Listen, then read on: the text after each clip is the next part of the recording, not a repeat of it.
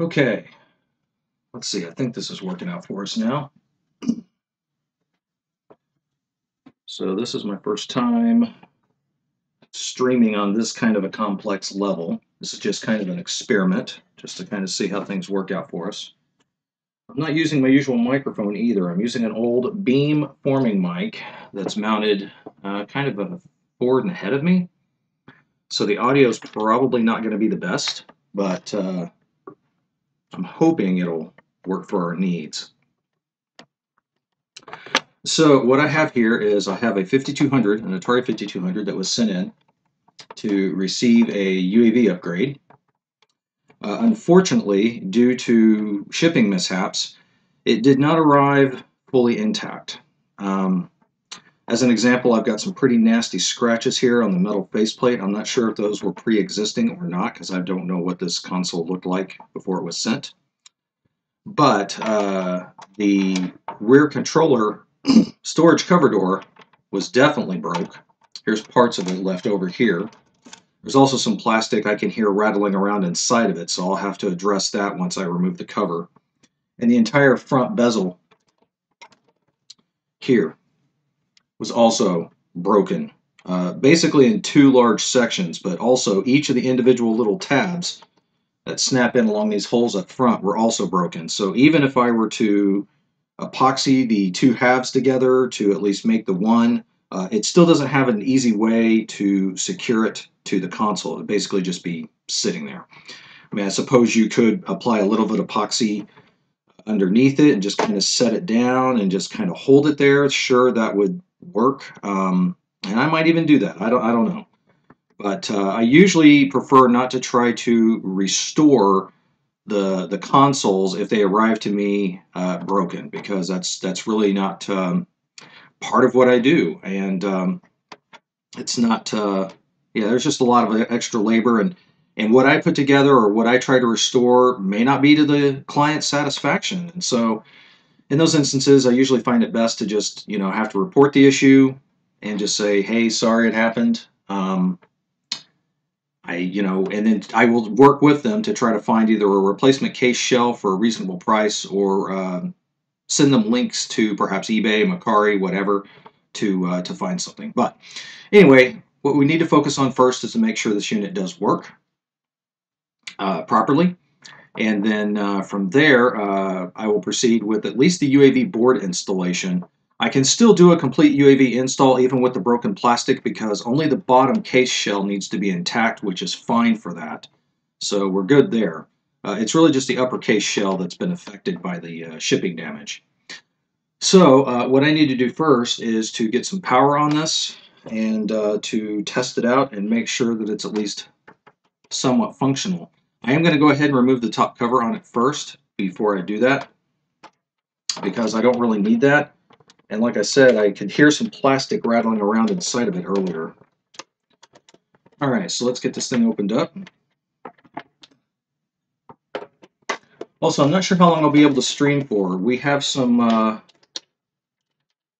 reports of very inclement weather on the way to this part of the region. So if the ivory tower should befall or come under attack from the nothing, I will have to abruptly end my stream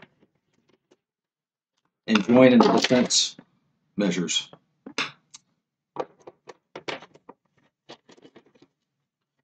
So what I'm doing right now here is just removing the 7 screws that are holding the top case or the top shell to the bottom. 5 of the screws are the same length, with 2 screws that hold the upper section near the controller storage being much shorter. In fact, they're only about half as wide. Not sure if I can get that to show up on camera. But so that is something to be aware of. I have had 5200s that obviously have been worked on before by somebody, and I will see holes punched in through the top of the case shell from where a screw that was too long was used. All right, let's carefully turn this back around again, like that, and get this top cover removed. Let's see how much plastic I got floating around inside of it. Let's see, what's the inside look like? A few little dust bunnies, nothing to really speak of. I don't see any spider nests in here, which I sometimes will find. For those that aren't aware, next to the nothing, spiders are the ITC's next greatest fear. Oh, this is interesting. I may not be the first person inside this. And the reason why I say that, it's going to be kind of hard to show this. Let me get something to point with here. So in looking at this, the actual tabs for the RF shield have been folded down flat. They're not twisted, which is the normal method that Atari used. Additionally, you'll see that we've got these what look like fingerprint marks that have actually tarnished the RF shielding. That's pretty normal. That's what'll happen when you don't have gloves on or something. But yeah, aside from that, it's got the usual kind of dusty inside. No big deal. It's a pretty standard, typical 2-port unit. There's another piece of the plastic here that's left. So I'll be sure to include that when I send it back in. Let's see, it's not wanting to lift up just yet, so I'm going to need to get me a screwdriver. Gently lift up like this to get out those front pegs. Oh, those are a pain. It does not want to come loose from this one at all. There we go. I got it. Just got to be careful with them. It's not unusual for the little pegs to actually break off in the process. It's not the end of the world, but it is pretty common. Okay, well, aside from some extra dust, I really don't see any extra plastic, but hey, look what I did find. I found an overlay for Pac-Man. That's pretty funny. I've worked on quite a few 5200s. This is the first time I've found an overlay inside of one of the consoles before. How did it get in there? Did it fall in? No, it couldn't have gotten in through the cartridge port because that's barely sealed. It's not wide enough for something like an overlay to fit in there. Somebody would have had to have curled this up and slid it through one of the openings through the RF section. That's the only way, but it doesn't look like it's been folded or curled up in any way to do that. How did that get there? You think it could have fallen in from the factory? Or, I've already stated, it looks like somebody's been in here before. It's possible they dropped it in there and didn't realize it before reassembling the console. That's the most likely explanation. Anyway, we found an overlay. I'll be sure to put this with the rest of the parts so my client can get that back. Yeah, and here's what's left of one of the hinges. I'm surprised that the pegs actually stayed intact and it broke the main plastic, but there is a pretty nasty crack right along here, which you can see better from this side. And it's just, it wiggles. It's just barely attached. So let's put this away.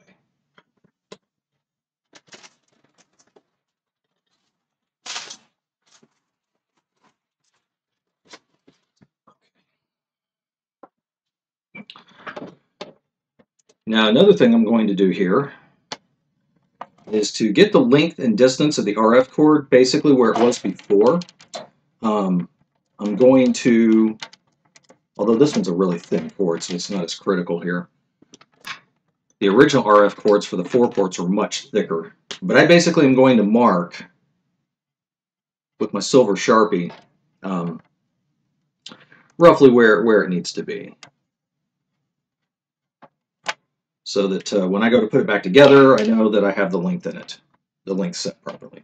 And what I'm going to do is, now I know I haven't tested this yet, but I am going to go ahead and pull this loose from the shell because I really only just need the main board and this RF cable. I don't need the rest of the plastic. So I can get this out of the way. And we'll get that cleaned up for later. Okay. Put the RF cable back in. Oh, I need a power supply. It's my perfect opportunity to test my new power supply that I recently purchased from Console 5. Let's see here. Make sure this is the right one. Yep, center tip positive, 9 volt, 1.3 amps. I think the amperage might be a little low, but this is what they sell and offer, so we'll check it out and test it, huh? Let's see here. It's not a very long cord either. That's all right. Get it plugged in.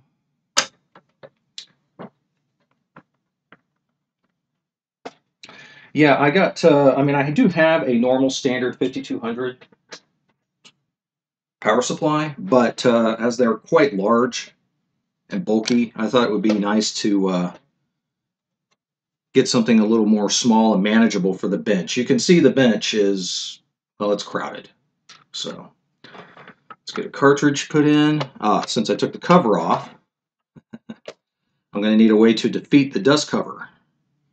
So for those that have ever seen me do this before or haven't, I actually take a Q-tip and I'll basically cut it in half about like that. And what I'll do is I'll take the part I just cut and I'll actually insert it into the dust door like that. And that's enough for the door to open without needing the pegs. So I can insert it just like that. And the Q-tip head is small enough to actually be able to fit between the space without like getting jammed up inside the cartridge or something. But if for some reason it did get messed up and it did get jammed up inside the cartridge, I'm more than happy to take my Atari Max apart to fix that. All right, let's get a controller ready. Let's get my LCD turned on here. Get this Kapton tape out of the way. This is very much a test controller. It doesn't even have the top bezel on it, and I'm always having to push this down. But it works, and that's what's important. All right, moment of truth. Okay, that took some doing to get turned on.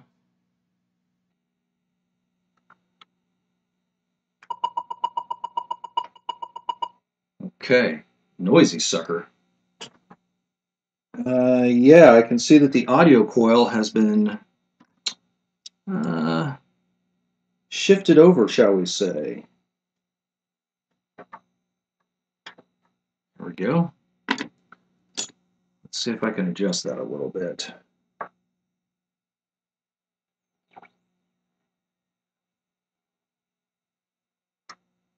That's still buzzy and loud. Interesting. Wonder if it's this power supply, because it is a switching power supply, so it could be introducing noise. All right, this being a 2-port model, I'm going to need to use my 2.3 test ROM. Okie doke. I need to press start, which means I need a way to actuate my buttons. All right, do a quick CPU test. No issues there. Didn't expect to see any. RAM test.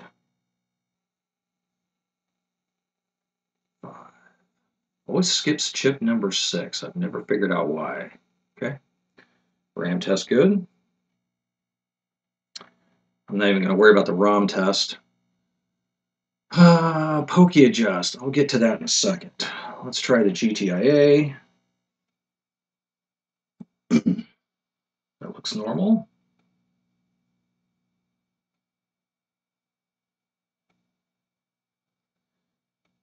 Okay. No errors to be had there. Let's check out the Antic. And that looks normal as well. Ooh, colors are off though. Or at least they're off on here. I don't think I'll try to adjust them until I get the UAV put into place.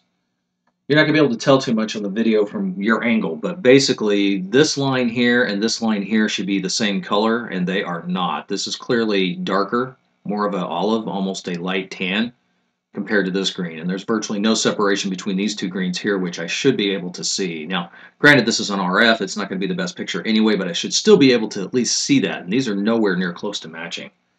So more than likely the color wheel will need some slight tweaking, but until I get the UAV installed and can actually check it on my little CRT PVM right here, I'm not going to mess with the color adjustment. I don't use LCDs for color adjustments because they produce the colors differently anyway compared to how a CRT did, and it's just not very reliable. Okay, so that takes us to the pokey. All right, number 4. There are my current values. Actually, my controller is not too bad. It seems to be right where it needs to be. Let's see. I didn't want to do that yet. Let's go back to adjustment. Go. So what I'm going to do here is I want to verify that the console itself is calibrated properly for the pokey chip. And I need to get my tester for that.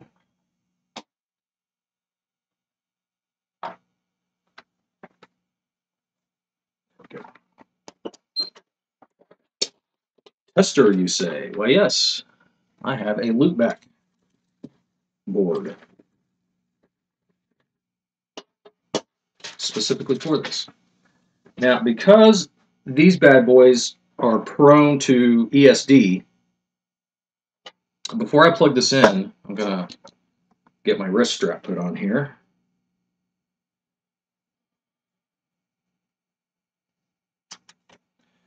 It's a bad idea to plug controllers in when the system's hot anyway, but especially so like this. So just gonna,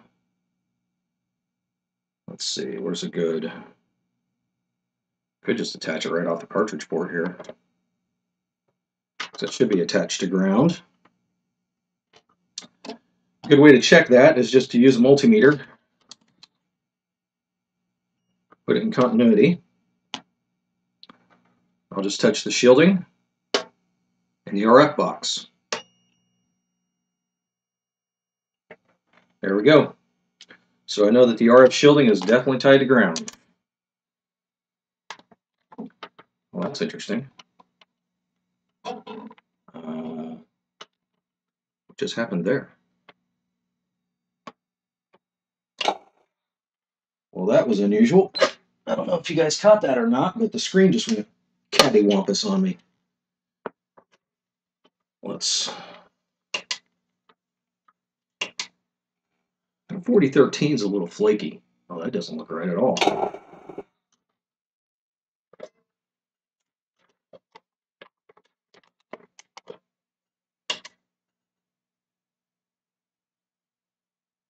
Nope. We've got something weird going on with the video here. It looks like this may have just faulted on us. Cool. Is this going to turn into a nice little troubleshooting session now? Let's use a dedicated test cartridge, a Pete's test cartridge, just to at least see if it produces anything different. Okay, well, I got a title screen. Green. Okay, well, Pete seems to be loading up.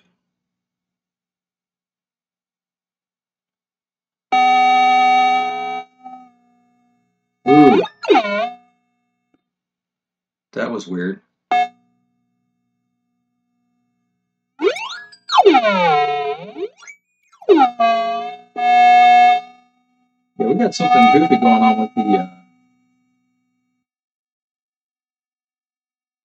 with the video there.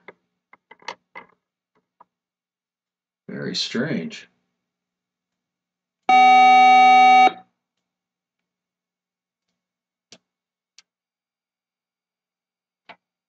right, well, I can use Pete's to test the controller ports as well. The only problem with it is that Pete's test cartridge goes all crazy when I plug in the test board. So really, to use Pete's test cartridge, I have to take the controller apart and make absolutely sure I have the potentiometers perfectly centered. So Makes me wonder if I was correct about that power supply not quite having enough current to do the job. Yeah, the Atari Max does not look normal at all. Let's try a legitimate 5200 power supply.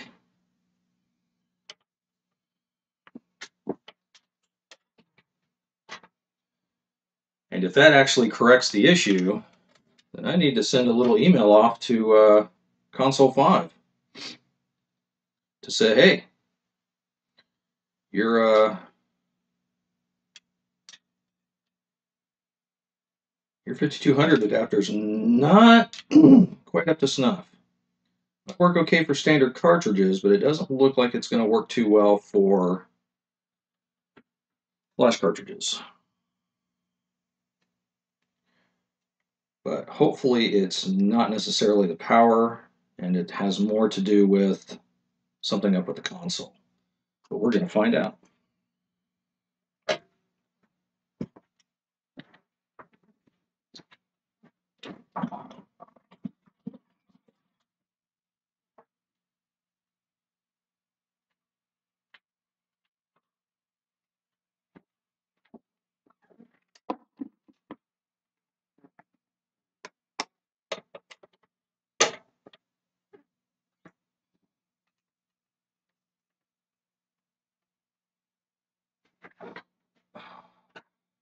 Okay. Now we have an actual 5200 power supply plugged in. I know the supply works because this is what I was using, just as recently as a week ago. Not even that. We're going to put the Atari Max SD straight in and see what we get.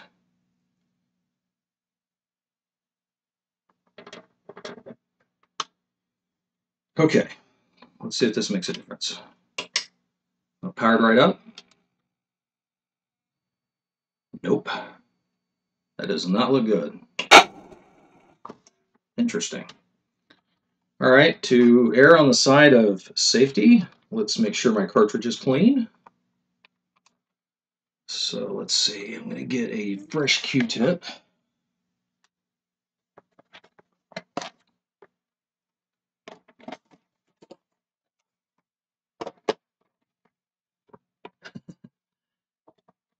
Hi there, Frog7609. Not sure when you sent that message, but I just saw it.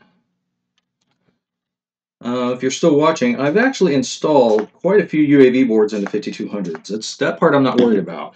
It's always, you know, the troubleshooting aspects of testing the console, making sure it's good to go.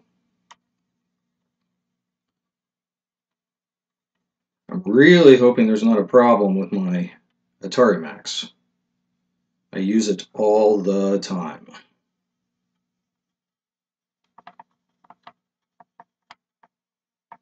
But if I remember correctly, I believe all the Atari Max cartridges and the ColecoVision one have lifetime warranties on them.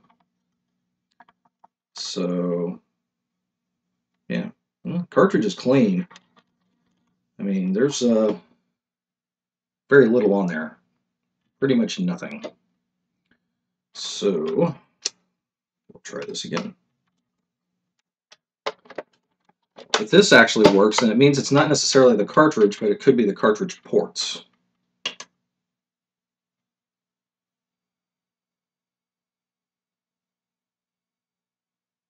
Gave me a black screen. I think it's my SD card. But we'll take it out and see if that makes a difference.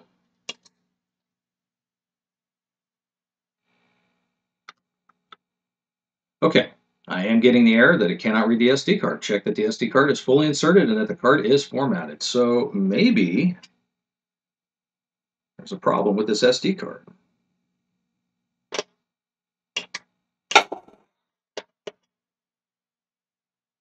Looks all right.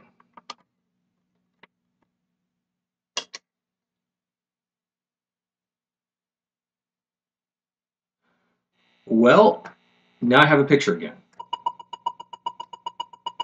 and it's still just as loud. So I guess it wasn't the power supply to blame for the buzzing audio. So that's good. All right, let's go back to where I was trying to get to before.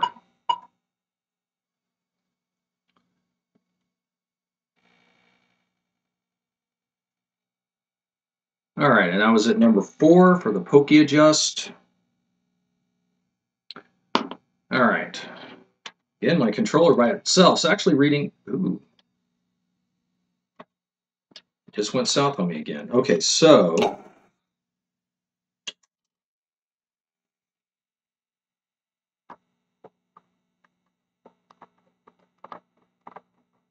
that's not the problem. But somehow when I went to unplug this, it did not like.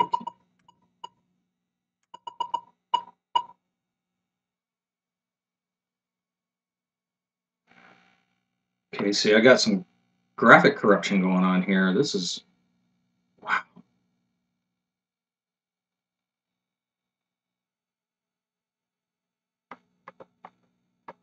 I don't think it's the cartridge. Could be the SD card. Oh, I really need to get the actual pan tests on physical cartridges besides Pete's test cartridge, so that I don't have to deal with the Atari Max or trying to use the Atari Max to switch between them, because that's obviously not correct. Let's try to execute 7. Yeah, test 7's not working. Interesting. Very interesting. Let's see.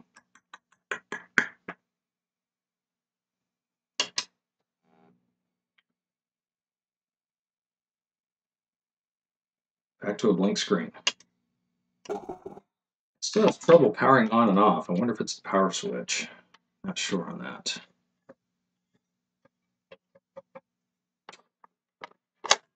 Pete's test cartridge is working okay. Except I just don't have a good way to check the values using Pete's test cartridge on the pokey, but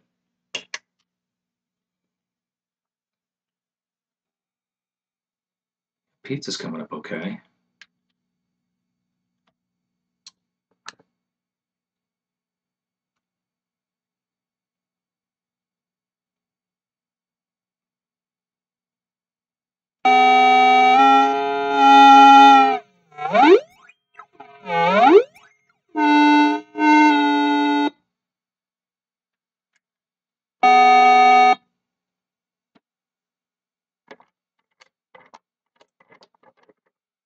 Definitely something else wonky with this thing. I may just have to remove the RF shield and take a peek. Values are close enough for now. So first we need to figure out what's going on with the stability of the system. So it's functional enough for me to go ahead and take the RF shielding off of it, and let's see what's going on there. Like I said, I can tell I'm not the first person inside of it. So, always fun.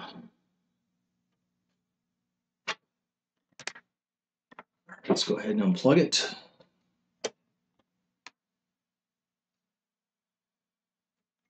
Better attach myself to some ground real briefly there. Okay, so let's get the RF shield off this thing.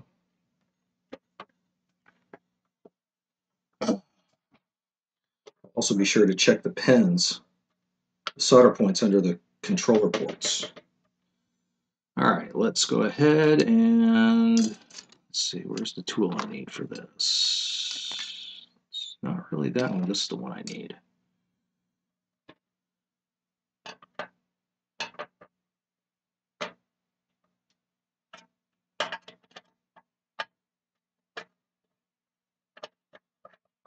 Like I said, this is not how Atari originally assembled the RF shields. I'm not saying Atari didn't do this, but it would be pretty unusual. They always twisted them. Clockwise, which is why in most of my instructional videos, I'm always saying, hey, we need to turn this counterclockwise to untwist it.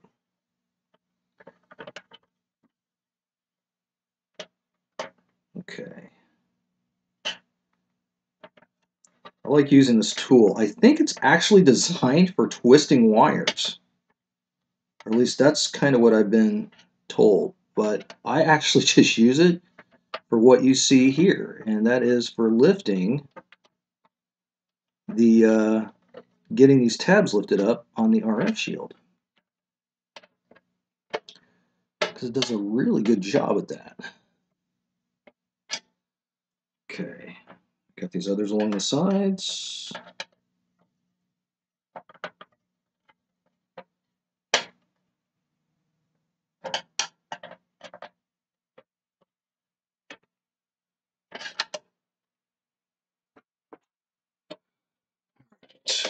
Flip this around.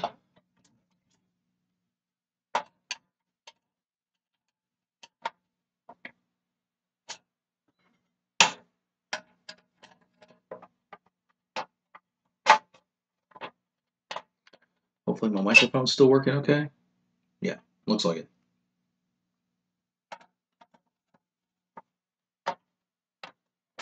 I do have my better quality microphone. It's Bluetooth, but it actually plugs directly into the camcorder that I use for all of my filming. And it's battery powered, and it would not last long enough for me to work on this console. So that's why I'm trying this other one instead. Alright, let's go ahead and temporarily disconnect myself here. Let's get this RF shielding off of here. Easily one of the least favorite things about working on the 5200 is the RF shield.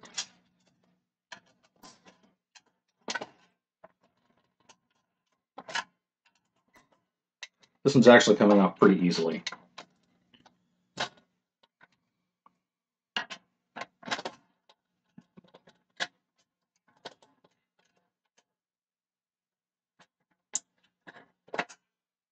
Go. Alright, there's the bottom. Set that off to the side.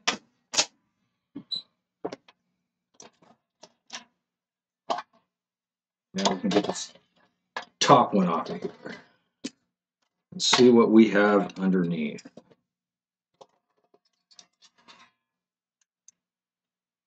Well, it looks like a pretty standard 5200 to me. Don't see any work. Looking like it's ever been performed on it. Make sure everything is seated well.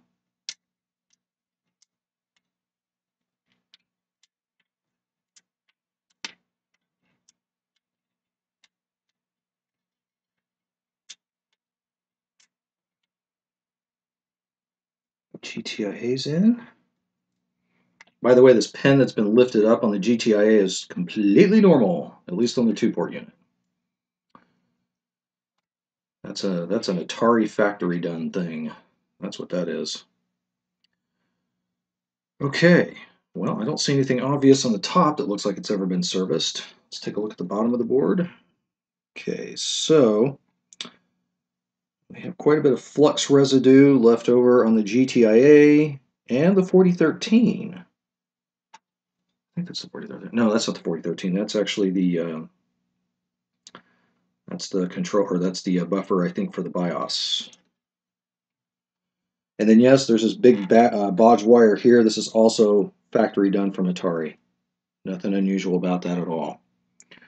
Ooh, okay, now this is interesting though. We have a lot of corrosion around the player 1 controller port. Let's see if that will clean up at all.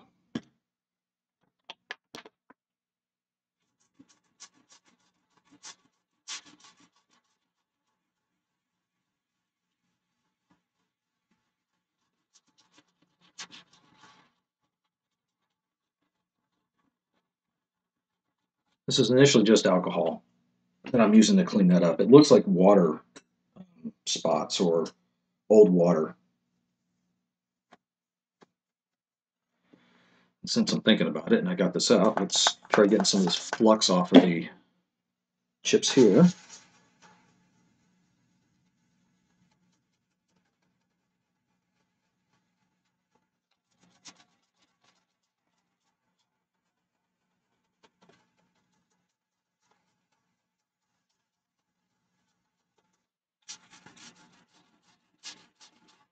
It's one of those situations where it's like, uh-oh, I made a clean spot. Now I got to finish up the rest.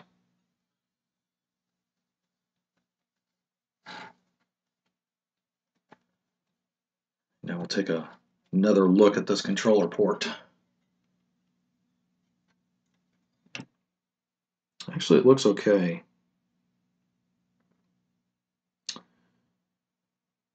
Yeah, it does actually. It looks pretty good to me. Thing looks loose. Doesn't look as clean as the other one does, but in fact, it may have been. I think that controller port has been replaced in the past. That's what I think.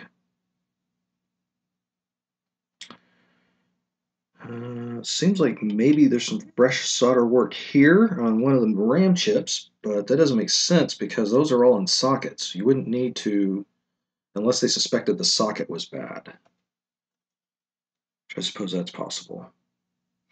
The graphic glitches we're getting actually look like they could be from the Antic, not the GTIA, but I do see a lot of solder or flux here on the old GTIA section.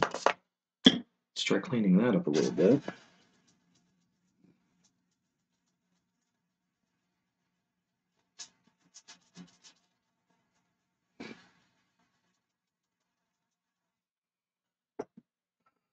See if anything looks suspect there. Okay.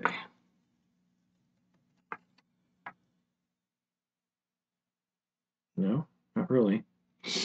Okay, well, what I will do is I will try running this again real quick just to see if we still have some goofiness that occurs. Now, get myself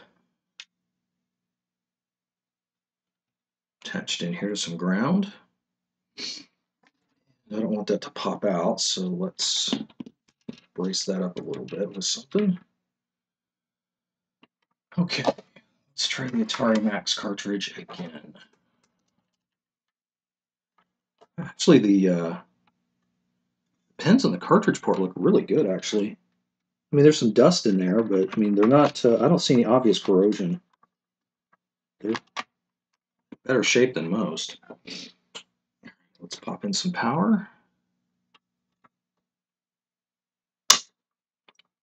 Go. Let's get the RF reconnected.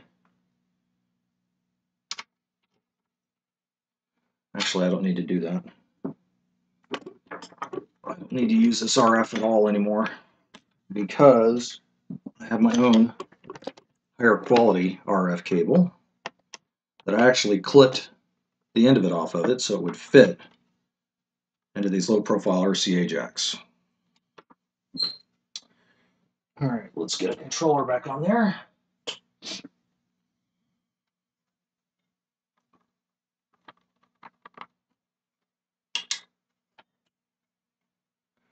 Okay, seems to have fired up okay. Oh, and as soon as I move a controller, it goes cattywampus. Interesting.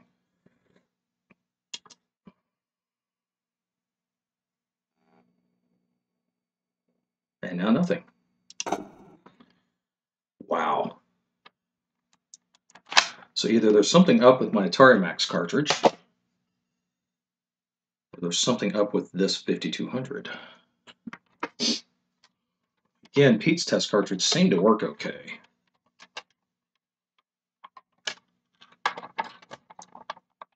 I believe if there's a problem, Pete's test cartridge will detect that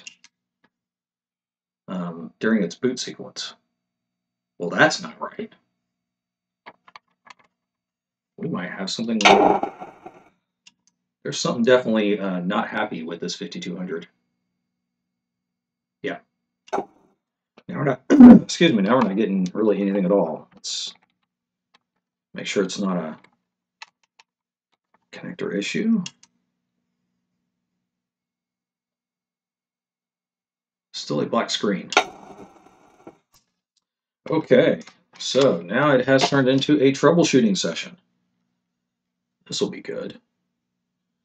Alright, so first thing I want to do is check some voltages. So let's get my meter out. Switch over to DC. And let's get the clip on it.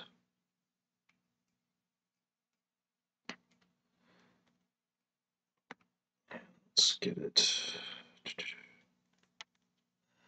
attached to a good solid ground.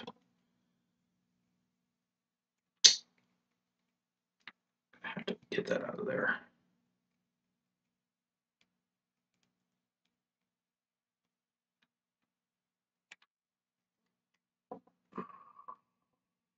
Okay.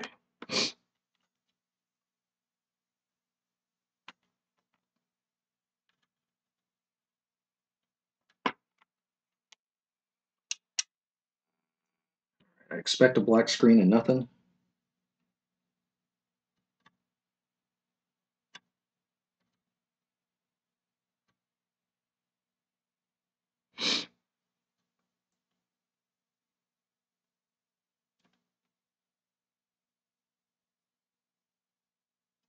That can't be right.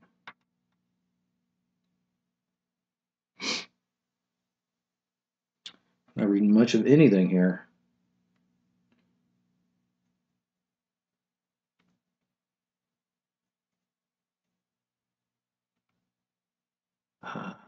Interesting. Okay, so because I don't have a cartridge in it, let's go ahead and plug the cartridge in. Even if it's not coming up correctly with a cartridge in it, let's get a cartridge in it.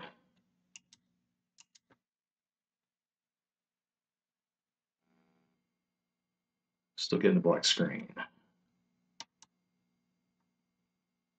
I'm not really getting any voltages here. Oh, there we go. Okay, so we're getting about 12 volts.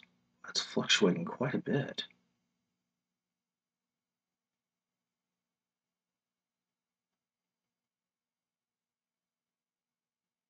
What on earth?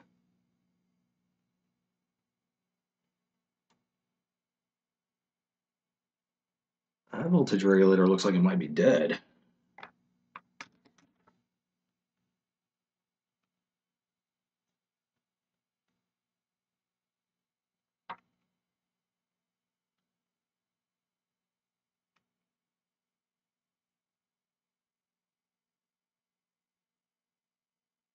Okay, there we're getting, it looks like we're getting about a steady 12 volts. I'm getting anything from this one though.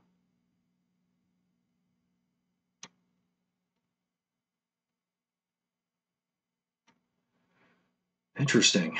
We may have a bad voltage regulator.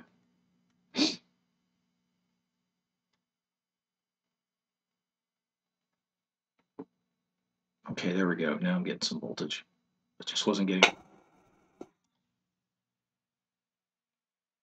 Just killed itself.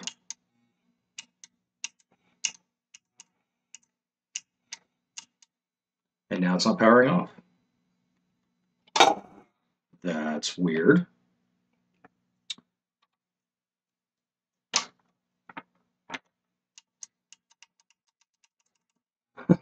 Interesting. It is staying powered on. Could be a problem with the 4013. See if it still stays powered on. Just in case this is causing an issue, we'll disconnect the meter.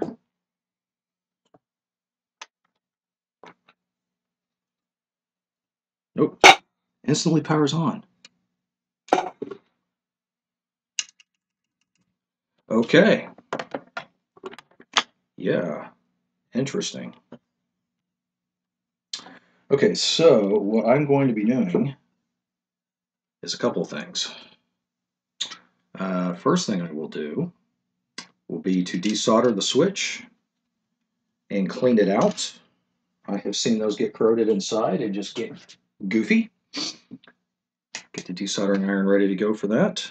And I may have to possibly replace the 4013, and these do fail. These do fail, but not usually like this. Definitely got some warmth on the, at least on this plate. I didn't get a chance to check this one out. Let's see. Looks okay.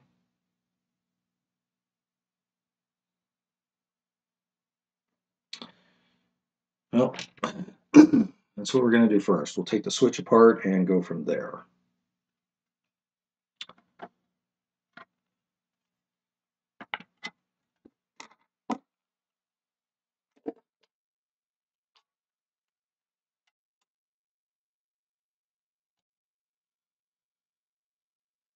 Okay, we're also going to need to apply some fresh solder to the switch, which is right here.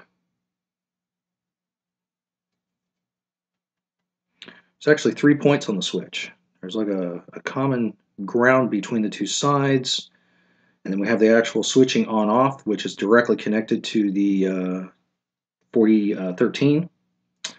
And then I think the others could just be anchors. Can't remember right offhand. Is my iron already ready to go? Yes, it is.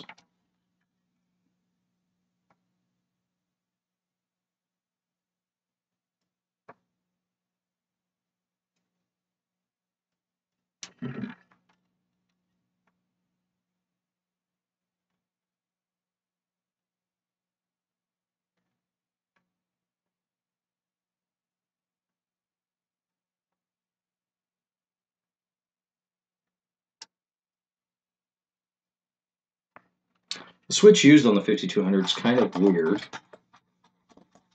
but make sure this is cleaned a little bit real quick. Yeah, but I got a glob of solder I need to get out of there.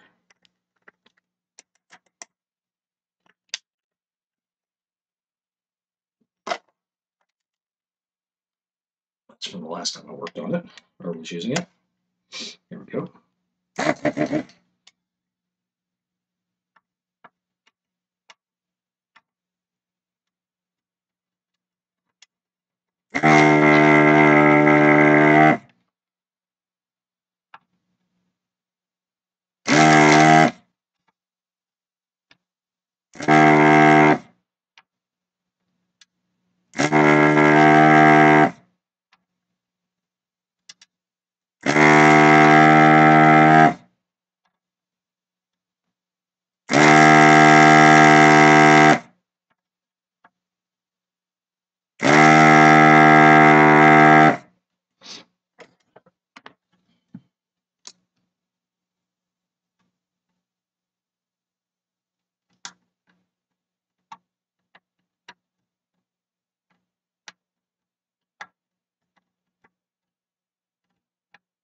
Okay, I think it's undone enough.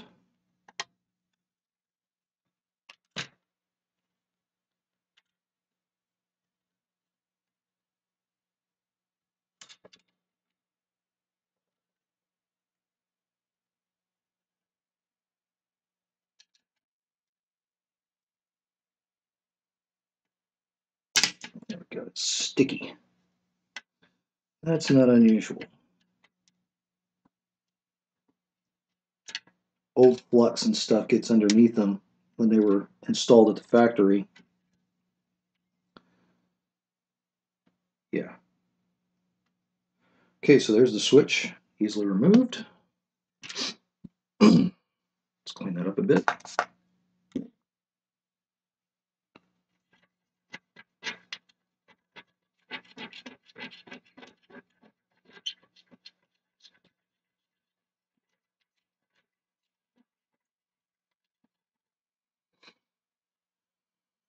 Now, taking the switch apart is not too difficult. You do got to be careful because the plastic can break.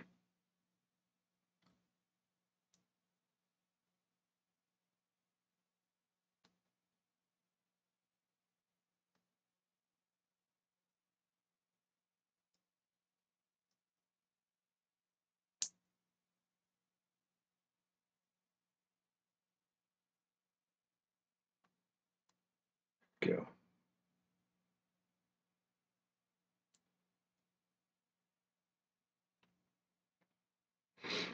So really not much to these switches. It's just a couple of little metal contact points inside. Basically, it's a dome switch.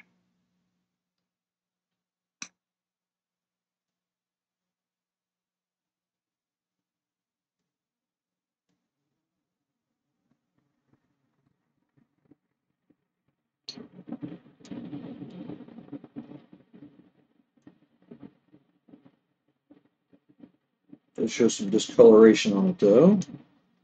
Now it's kind of fighting me getting out of here because this is actually attached to the pins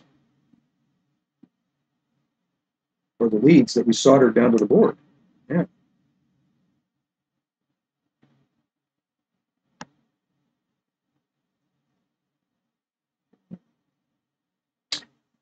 I'm going to have to clean this up a little bit.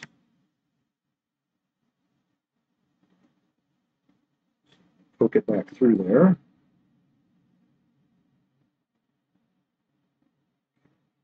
Yeah.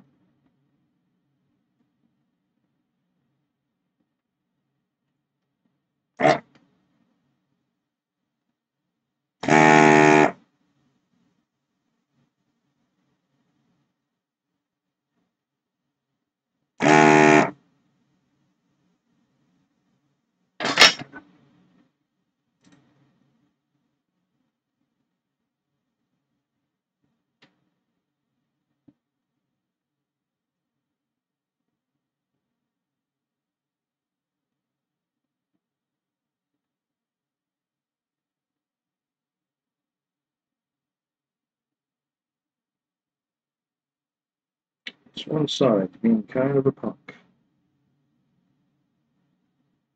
Just trying to finagle it out of there. Could also straighten these up because they're actually bent at a slight angle when they're initially in there. But this came out underneath. That's okay.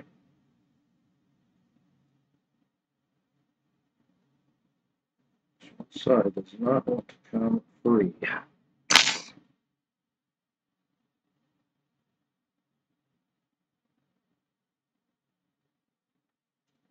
Okay.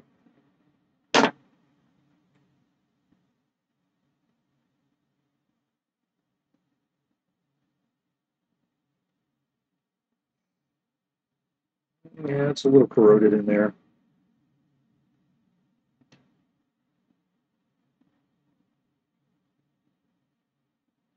Okay, so what I will do is spray a little bit of my contact cleaner in here. Doesn't shoot me in the face first. It has a tendency to do. Good thing I'm wearing my goggles or my magnifiers, touch my eyeballs.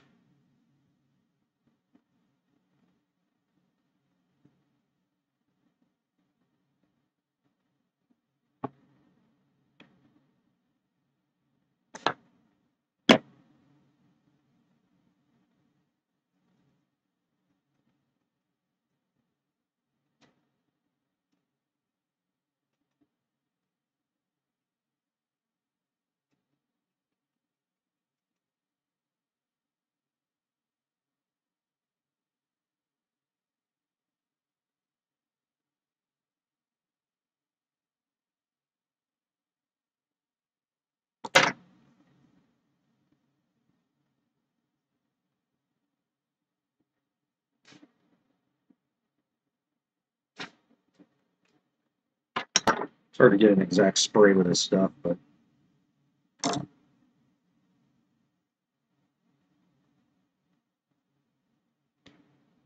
okay.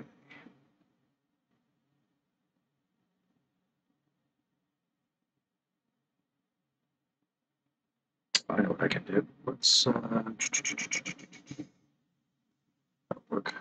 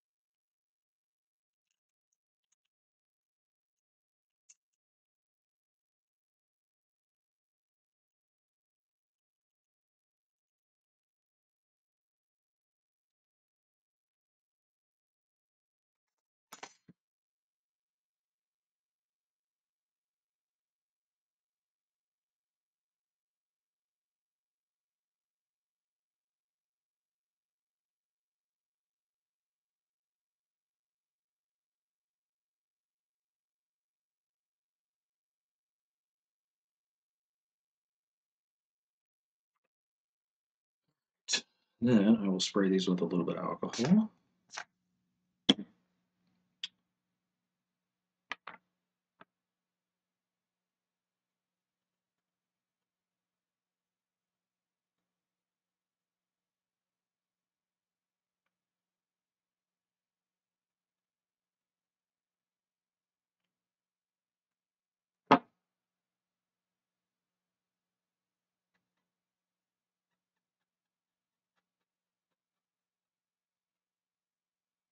I like it when they squeak.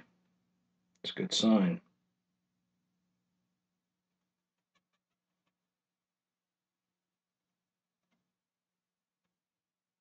Okay. We just got to assemble it back together.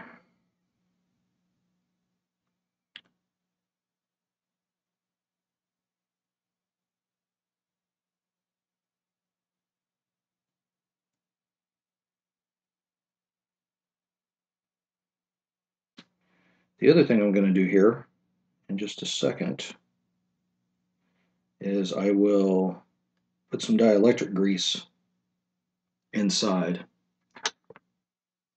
to help with future wear, and also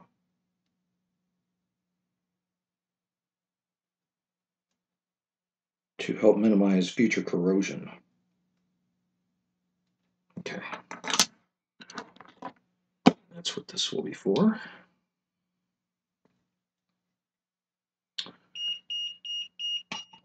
Yeah. See, these are already pretty worn, so I'm going to use the ends of one of these.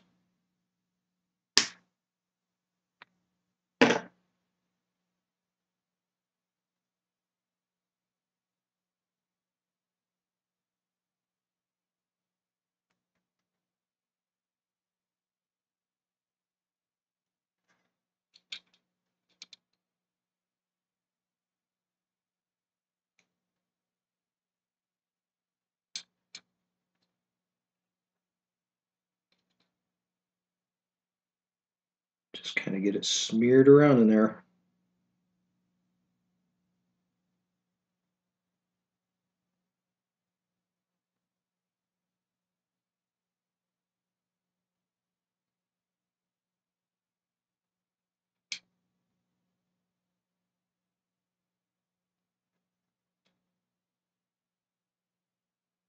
It has a tendency to sort of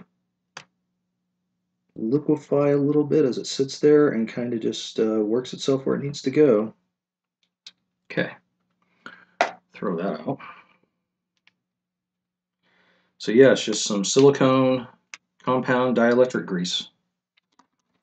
Its purpose is to, we'll get there. Hey man, just wondering, where do you get your TMS RGB boards these days? Do you build them yourself or order them from that guy from Ireland? Yes, I get them from Video Game Perfection, or at least that's where I got my last set of boards from. I've already installed at least one of those, and as far as I know, it's working okay. It was recently discovered that through the Tink 5X, that the TMS RGB boards apparently are pretty noisy. They're fine on an OSSC, and I think it looks better through a Tink 2X versus the 5X, but yes, there is some noise on the TMS RGB boards, which was not exactly expected at first. Okay. A little bit of dust around the edge of this. I'll just use my Q-tip here to just kind of wipe that off. It won't sound as clicky anymore because it's got the dielectric grease in there, but it should work fine. One last thing I'm going to do is I noticed that there is a little bit of flux residue, of course, still on the bottom of this, so I'm going to hit it with some alcohol spray real quick. Use my toothbrush to kind of get in here a little bit. Some of that will seep inside a little bit, but it won't cause any issues to really speak of. Should be fine. Go. So yes, to answer your question there, Frog7609, I do get them from the guy in Ireland at Video Game Perfection. Or at least Again, that's where I got my last set of boards. For a while, Ruggers Customs was going to be offering those boards, and then for some reason they chose not to. So that's kind of unfortunate, but you know, it's a decision they want to make. So there we go. I don't know what the circumstances were behind that, but yeah, they're not going to offer them.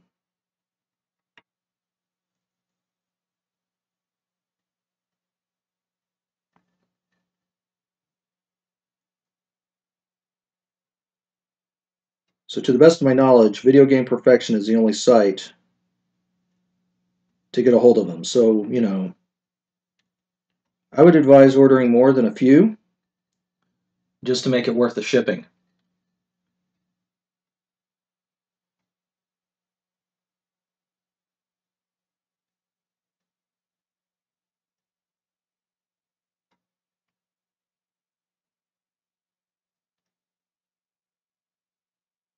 Okay.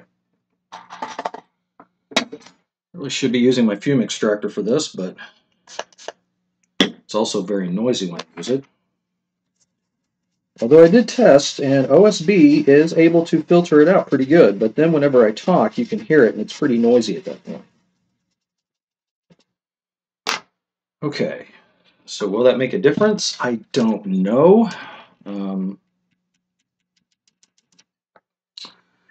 Again, the issues that I was seeing look to be something at a logic chip level, or possibly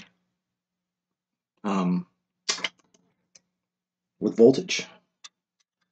Let's try cleaning some crud off of here a little bit. This voltage regulator was at least putting out 5 volts once I got a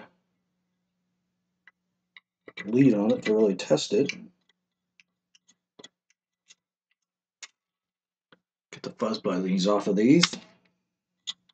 Voltage regulator section seems to be just a dust magnet.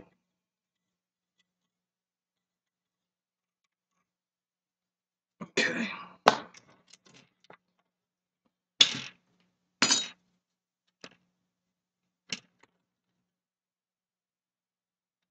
There is some. Let's see what that might be. It's just some dust.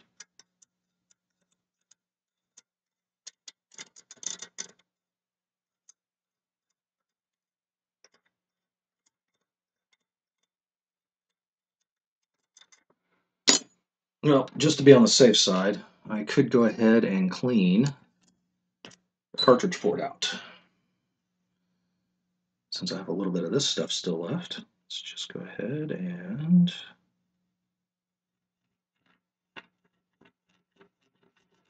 pour that right into the cartridge port. Might still hit it up with a little spray.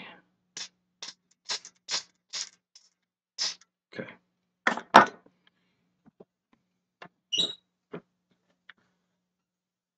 It's a shame there's no U.S. distributor. I heard about Ruggers. Wish he would have offered them, but hey, what can you do? Yeah, I don't know what the circumstances were. I know that Jimmy was planning to offer them, so I don't know what changed his mind or what transpired otherwise. I know that when he found out, especially because he investigated it more than I did, I reported it because I had a client complain about, and I saw it for myself, just goofy noise coming across on the RGB through the Tink 5X. I know that he was pretty dismayed when he found that out, Ruggers, and decided that he might not. He was basically telling me he wasn't going to recommend the TMS RGB board to anyone with a Tink 5X. I don't know that the issue was that bad, honestly. The only problem I have with it that was reported to me that I saw firsthand is that for some unknown reason, the audio from the ColecoVision is very, very low, and this is exasperated through the 5X. I actually had a 5X that one of my clients sent to me for about 2 weeks of testing and tried all kinds of things to try to fix low volume issues with their ColecoVision, and was not really successful. I was able to at least get the SGM to be properly in balance with the rest of it. Yeah, that's actually a pretty dirty cartridge slot. I'm not saying that's the problem here. I don't really think that is the issue, but it doesn't help. Let's get a cleaner section of my t-shirt here.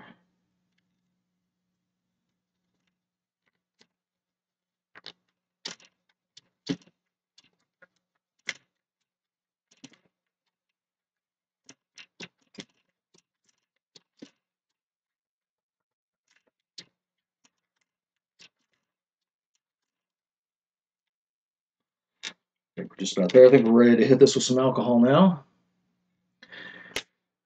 It is a shame there isn't a US distributor for the TMS RGB boards, but I'll be honest, I've only had, I don't know, I think I've only had to install 4 of those for clients, and that's because Ruggers usually gets most of that business. I would send a lot of people his way because he specializes really in the ColecoVision, whereas I tend to specialize these days more on the Intellivision and the Atari systems.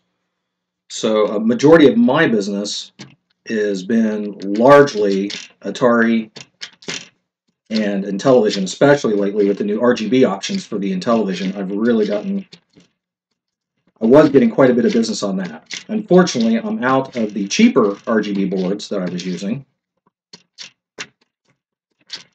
and as a result, I can now only currently offer the more expensive board from Crayon King, which works fine. There's nothing wrong with it. I'm just not a fan of the palette choices he has. And I don't like the fact that you basically, if you're going to use a Genesis Type 2 cable with it, a Genesis 2 RGB cable, you're going to have to live with a slightly darker image.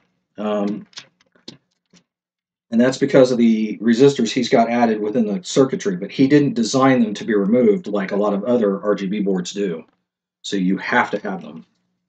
If you remove the output resistors, you get nothing. The video image is simply way too dark. It just doesn't work. It's not attenuated at all at that point. So, pluses and minuses. But I did get news not long ago that Yannick's new version 2 boards are done and tested, and soon, hopefully, we'll be able to get our hands on some of those again. All the 5X malarkey makes me glad to be just using the RGB to comp into a CRT. No problems there. Yeah, I'll be honest. I don't use a CRT at all anymore other than just my little PVM here for, like I said, for color calibration, and it does do composite NS video. I actually use this for the composite NS video testing and not the LCD. This LCD actually does really good RF. Much better than like any other TV in the house. It's a cheapy little Insignia 19-inch I've had for years. In fact, I never even removed the plastic, the protective plastic around the bezel. But it has an issue. I don't know if it shows up or not. I've shown it in other videos. There's a section of there's a segment of bad lines in the LCD panel. In fact, I can actually see it without it even turned on. That's how nasty it is. In fact, I'm just kind of holding my hand here, just reflecting it, and I can actually see that line that does not work through the reflection of my hand. That's crazy. All right, I'll clean the cartridge port a little bit. Let's see if it just immediately powers back on again. And it did.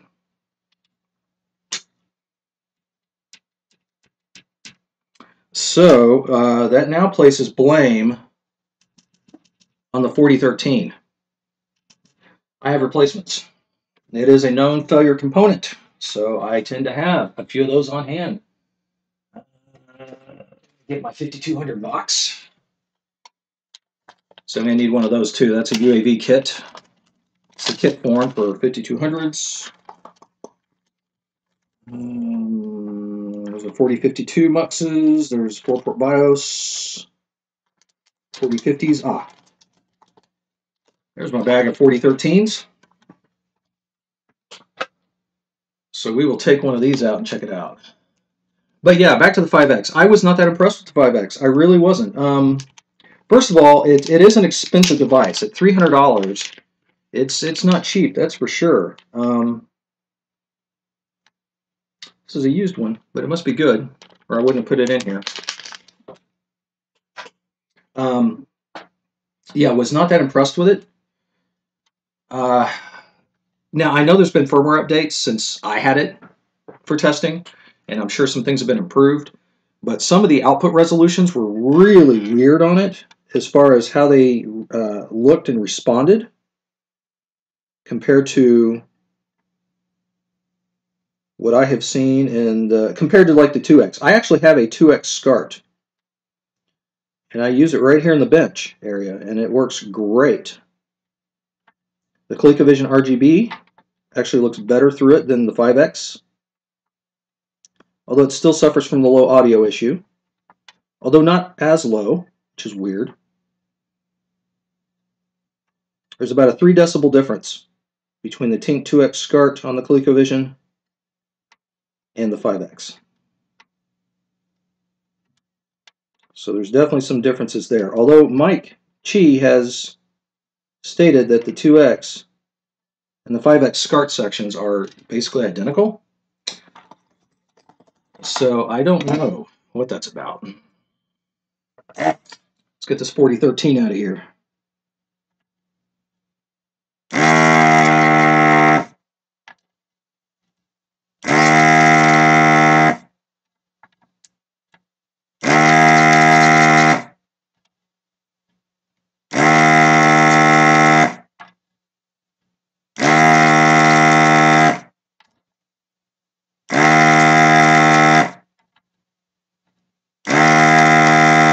It's unfortunate why Atari soldered the stupid chip directly to the board on the 2-port units, or most 2-port units.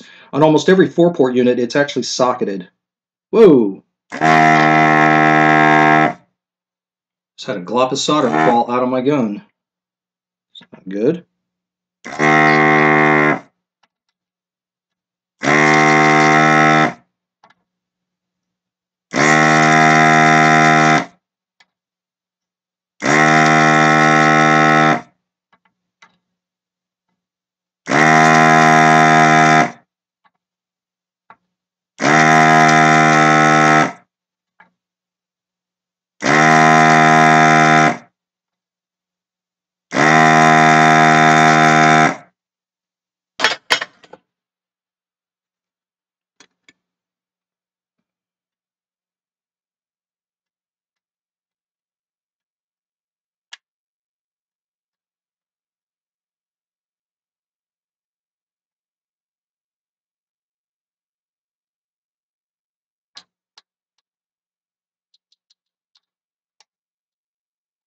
Well, the pins are free moving, so similar to the power switch, it's just stuck to the board.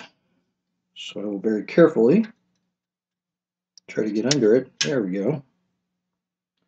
Just apply a little bit of leverage on the sides, just to kind of lift it up and out of there.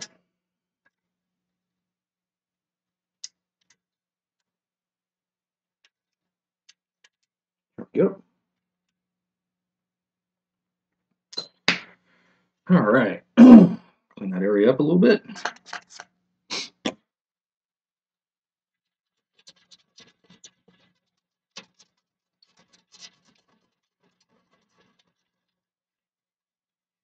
And yes, for those that are curious, I will be installing a socket.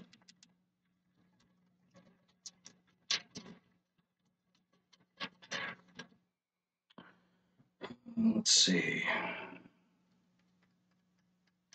14 pin. Okay. Do I have any 14 pin sockets? I believe I do.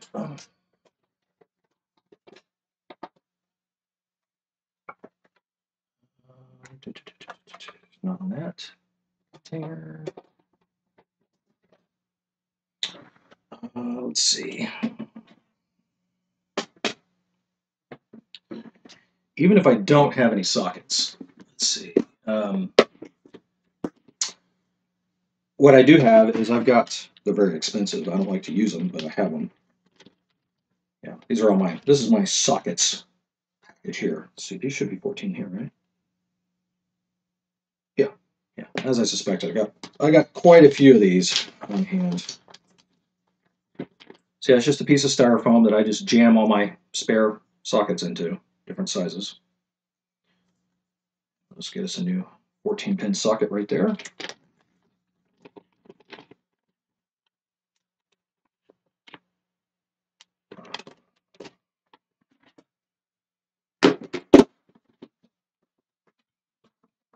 Okay.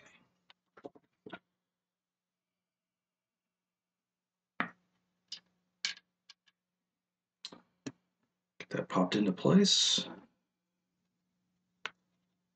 obviously if this doesn't correct anything, then we are dealing with some sort of IC failure at that point, which is not fun. Not fun at all. Okay, make sure that's in all the way. Go. Okay. Now for the opposite corner. I don't want to hold it and burn myself in the process.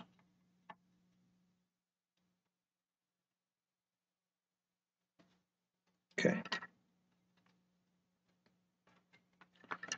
Should be golden.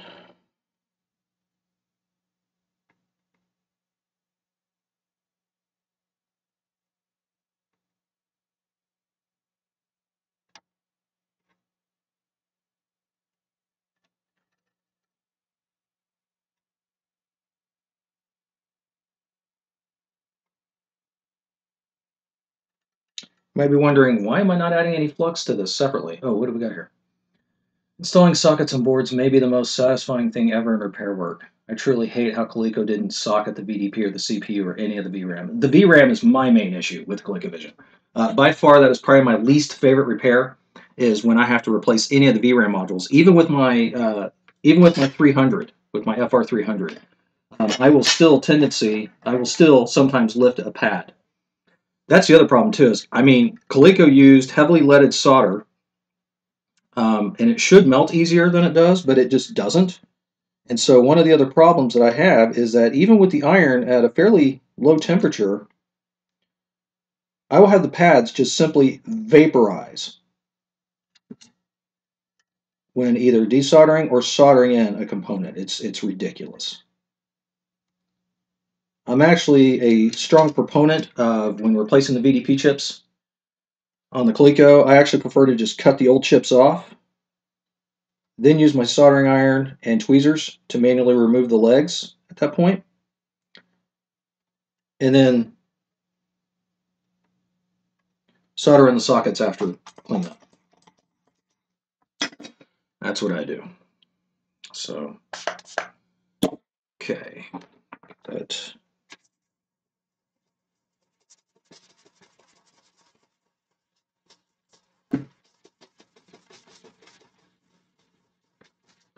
The first thing I'm going to do is I'm going to plug this back in without the chip to make sure it doesn't self-power.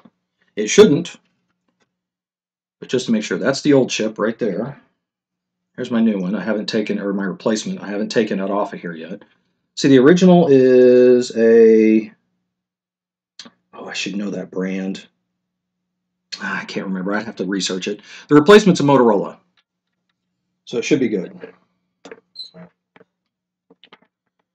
Let's see here. I still have power. That is crazy. So somehow the flip bit is enabled somewhere else in the system. Well, let's go ahead and put the replacement 4013 in, just in case.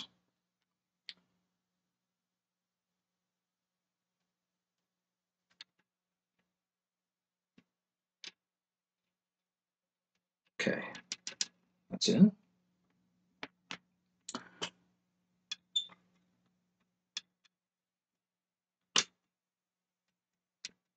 It is still self-powered. It is still powered on. Wow. Okay, so one of the IC chips is at fault. And because of the goofiness that was occurring, I'm actually going to start with the Antic. I'm just going to remove it completely off the board here.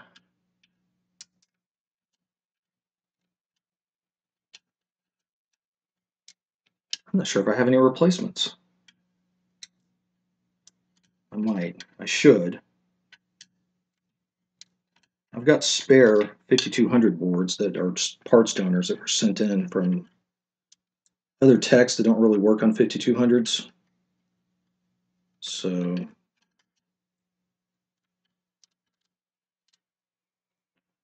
just work it out slowly so I don't risk damaging any of the legs or anything else on the chip. There we go.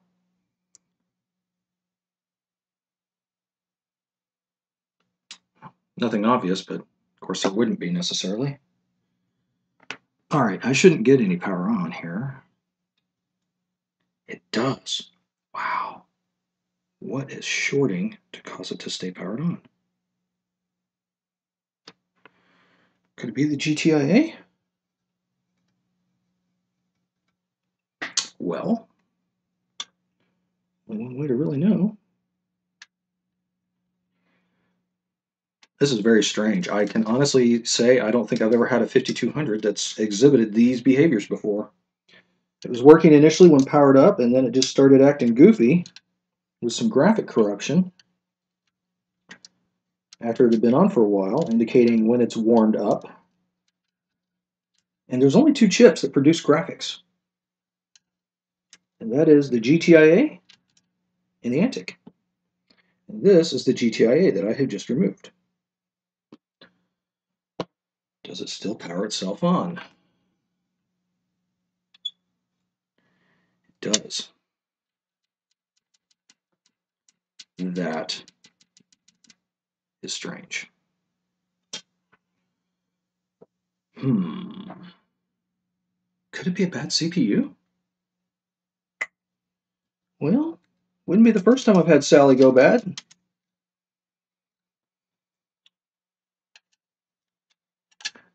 Signetics. That's unfortunate. The Rockwell and Signetics 6502 Sallies tend to have some intermittent issues with them. It's actually preferred. I think the NCRs are probably the best ones to have. I don't know if it's as much of an issue with the 5200, but it definitely is not fun on the 78. In fact, it's recently been found that the Concerto and the Dragonfly cartridges exhibit some problematic issues when used with, especially with Rockwell CPUs. So this chip is in here. It is in there. I mean, it's supposed to be, but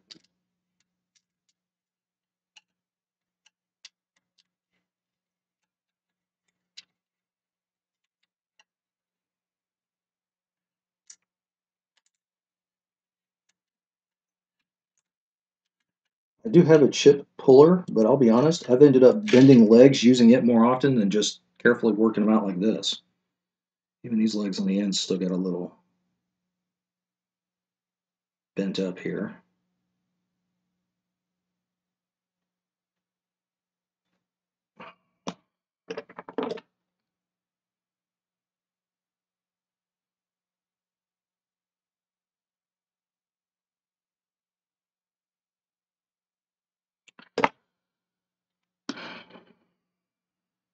What would cause this thing to power itself on? It just makes no sense. Still, I have voltage. Wow.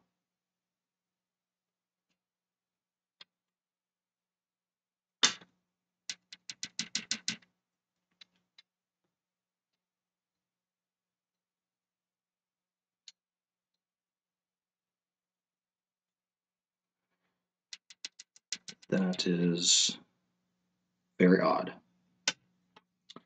Why would it power itself on? Something somewhere isn't triggering it. What have we got? I do the exact same thing when removing dead or unneeded ICs. Just chop them out, mostly on the VRAM upgrade, since no one will miss the old ones. Oh, well, yeah. And the old ones are, you know, when you do the upgrade anyway, you're removing the negative 5-volt line off of the memory circuit anyway. So you can't use the old memory after that. And you certainly can't mix and match. I do actually have a pretty cool new diagnostic test. I showed this off in a video. CV Diagnostics Kit. And it's basically a self-contained testing suite that plugs off of the expansion port on the ColecoVision in combination with a PCB that goes into the cartridge slot, and I marked on it so I would know which is which. And because the fingers are a little too high, at least on this initial release of these boards, the metal plate will actually touch these. That's why I've got my Kapton tape wrapped around it. Anyway, so this is a really handy diagnostic tool because what it can do is literally, I can basically plug it into a dead ColecoVision that's not giving me anything on the screen. Plug this in, and it actually interfaces with a terminal program. In this case, I can actually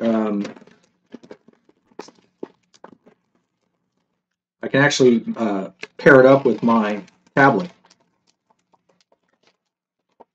And yeah, it's very handy. It's also got, it will produce like a basic graphics test, so you can at least verify that the graphic circuitry is working on the VDP without even the main logic really working, because it just injects it directly through the expansion slot.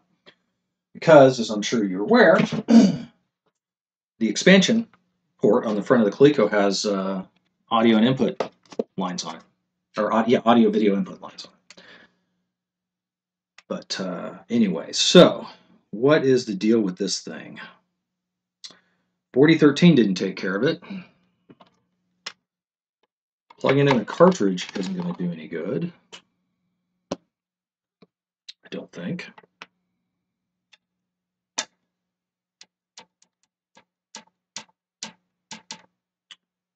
That is strange.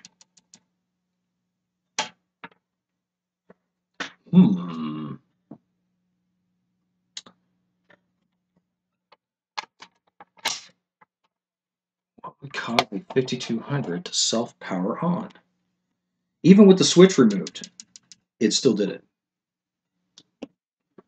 Even with the switch removed.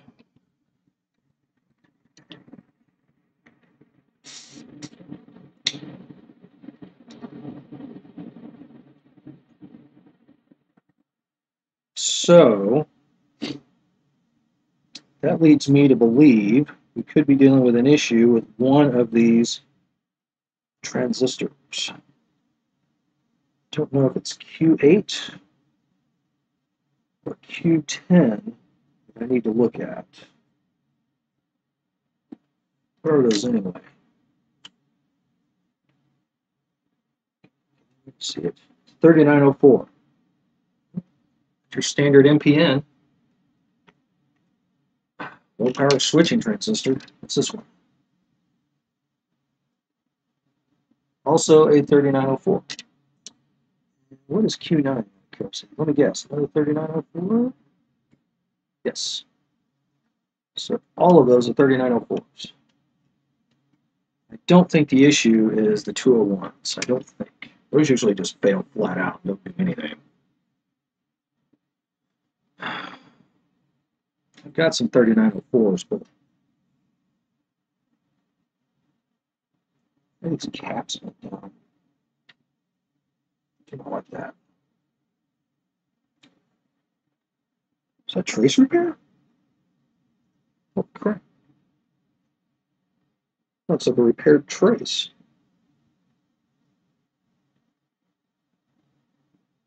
There. Look, that was done at the factory.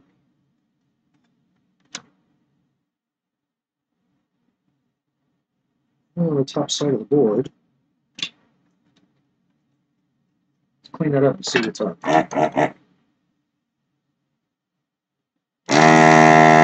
Yep, that's a trace repair. There's a lead soldered down. Question is, did Atari do that, or somebody else that was inside of this?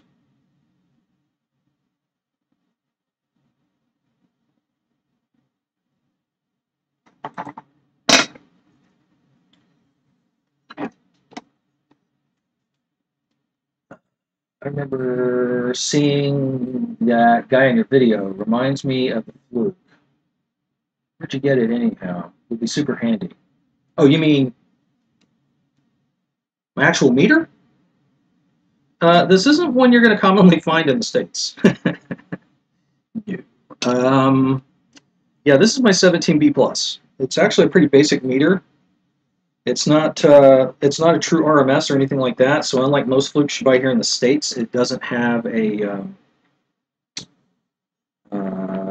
a meter along the bottom. It does have a nice big display though, nice and easy to read. I actually bought it out of China.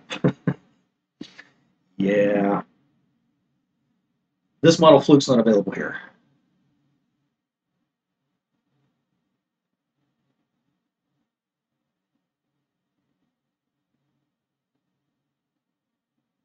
But anyway.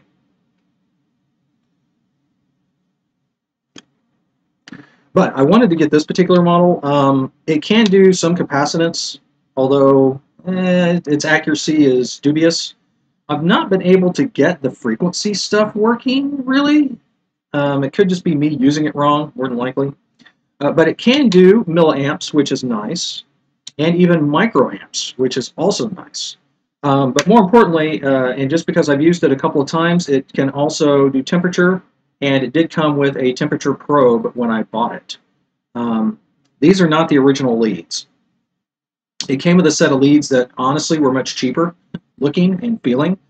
These are actually some leads from an actual old Series 77 fluke that I've been using that I have at my office.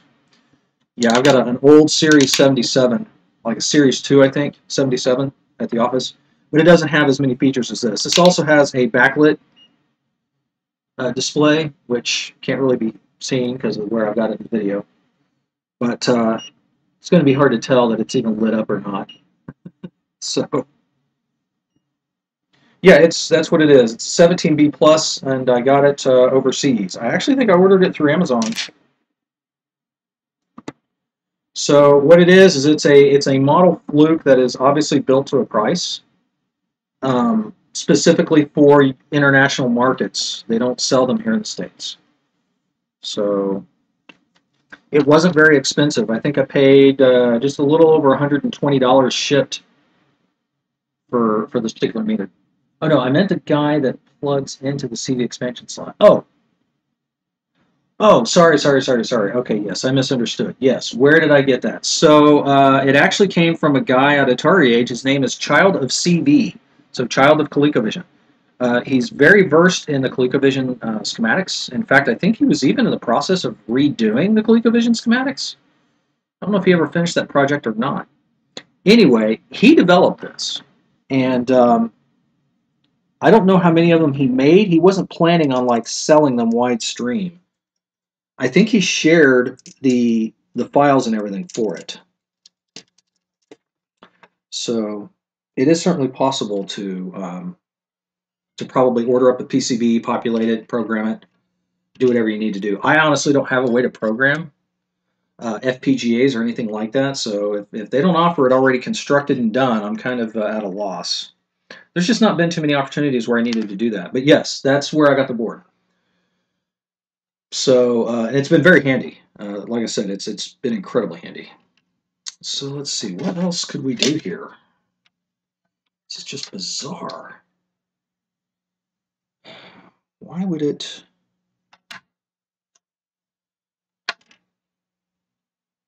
self-power on? There's some additional corrosion here, but that's at the RF modulator. Still. And it's not like rust, it's that white flaky stuff, like what happens when water is dried. And given that I do see actual rust along the RF shielding, I can say that this is probably gotten wet at some point in its life.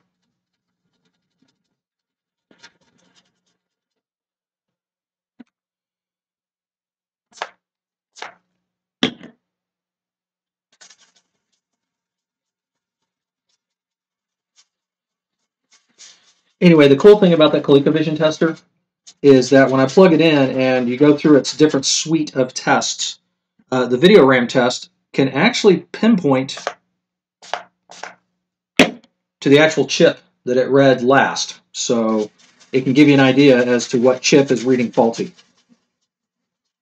So if you don't feel like just clipping them all out and replacing the whole thing out with the 5-volt upgrade kit, then you can certainly just try replacing the one that could be bad. Well, those aren't shorted. What on earth would cause this thing to power itself on?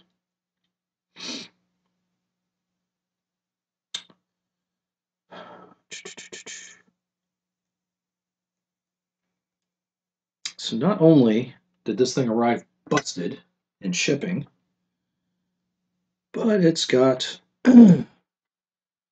logic error as well of some sort.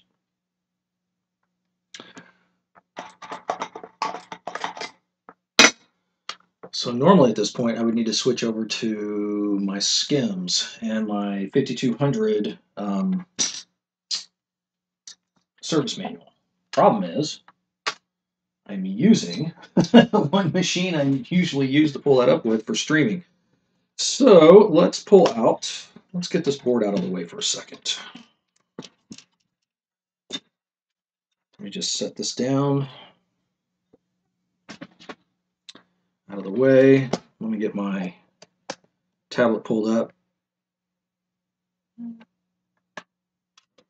so I can do some research. This will be a boring part, I'm afraid, because I'm going to need to do some research and take a look at some things. Find out what is going on. Turn off my iron if I'm not using it right now. And turn off the desoldering iron as well.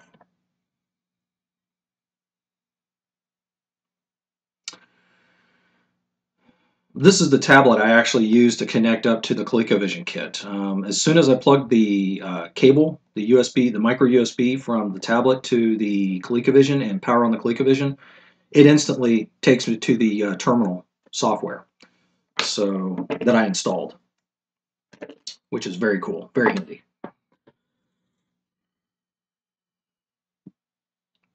Unfortunately, this tablet takes a long time to boot up.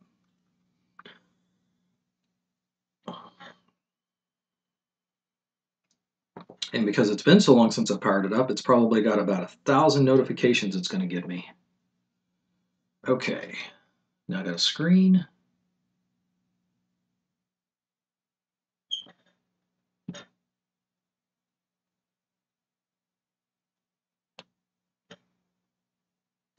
All right, let's connect up to my cloud.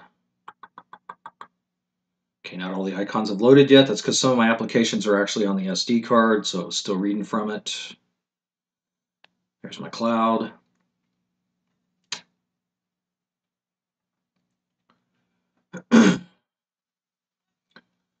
Okay, currently having trouble attaching to the cloud. Probably because I don't think the Wi-Fi is up yet. Yeah, just attached to Wi-Fi. There we go. So let's see if I can attach now. There we go.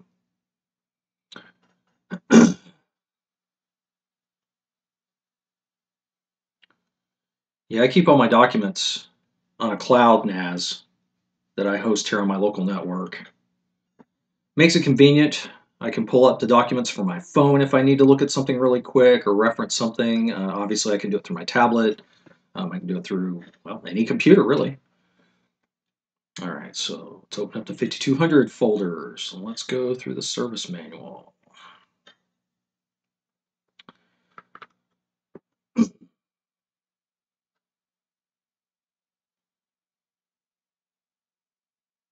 All right, here we are. Shrink that down a little bit.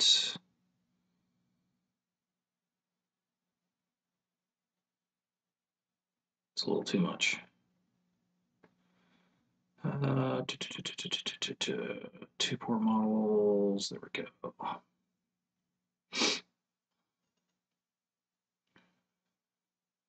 Flowchart starts at 4A-1.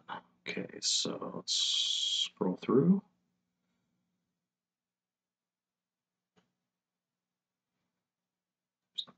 Skims.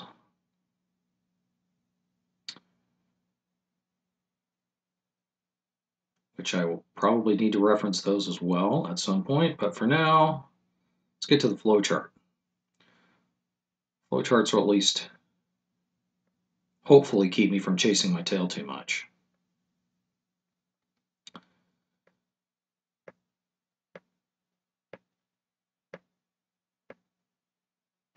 For diagnostic codes, we're not even getting that far. 2-port. Tell them Andy my scope. If I need to, I'll break out the scope. I don't have the diagnostic cartridge yet, at least not a dedicated one. I really need to get me one. I got the loopback board, got this manual. Okay, no. So I really need the flowchart. If solid colored black vertical line screen appears, the unit is suffering a catastrophic failure. No kidding.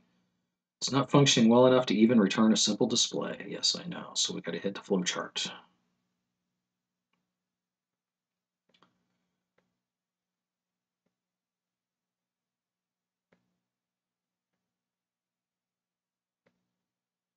Okay. Here we are. Now here come all my notifications. All right, let's see. What's this one here? Is there 5 volts on the output of VR1? Okay, so let's start. All right, so easiest way to do this is I'm going to need to set this off to the side, which means I'm going to be blocking my chat window. Can't do anything about that. All right, we'll go ahead and plug Pete's test cartridge in. And we'll get it plugged in. I need to get it set so I can check some voltages. All right, of course it powered itself on still. Very annoying. All right. There's ground here, and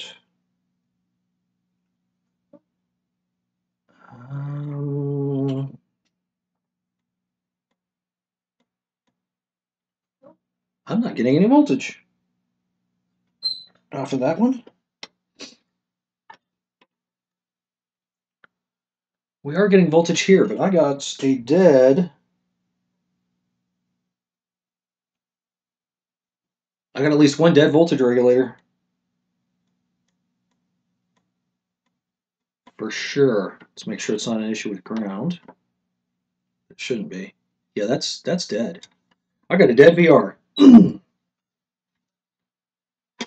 Still doesn't explain why it powers itself on, but either way, I got a dead voltage regulator.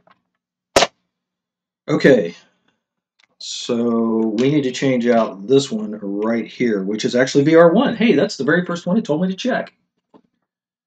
All right. Now, it is telling me that if I'm not getting my 5 volts, to go to B1, on page 4-4. So just to make sure, it's probably going to tell me to, is there approximately 11 to 13 on the input of VR1? Let's say yes, because I was getting 12 volts on the other side. So this tells me it's a defective VR or there's an output short to the ground, which is a possible chip issue. So it's either a defective. Oh, interesting. So we either have a problem with the voltage regulator or there's an output short to ground with a possible chip issue. In which case it's telling me that I could also potentially have, well, then it just tells me to repair it. So that's the first thing we'll do is we'll try changing out this VR, this voltage regulator, and see what that gives us. Okay, get my tablet out of the way for a second. What does the blue pot on the UAV do? Oh, you know what? I've got a dead UAV. That's easier to use. Yeah, I actually have, I've got one faulty UAV. I've actually had 3 in the 4+ years I've been installing these now. I've had 3 that have had problems out of the box. This one is one that I have not been able to fix. So you're talking about this right here, this trimmer. So what is its purpose? Technically, it depends on what you're using it on. If we're talking about a 2600 or a 7800, it really doesn't do much at all. Okay? It's mainly designed to adjust the artifact phasing on the Atari 8-bit and 5200 consoles.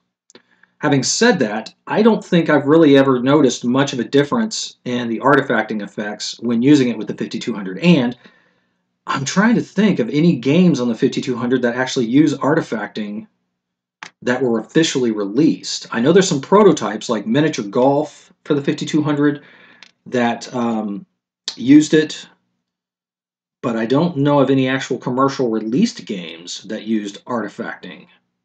But that's what it's for. It's for adjusting the phasing of the artifact effect, which of course is only going to work if you're using the composite output.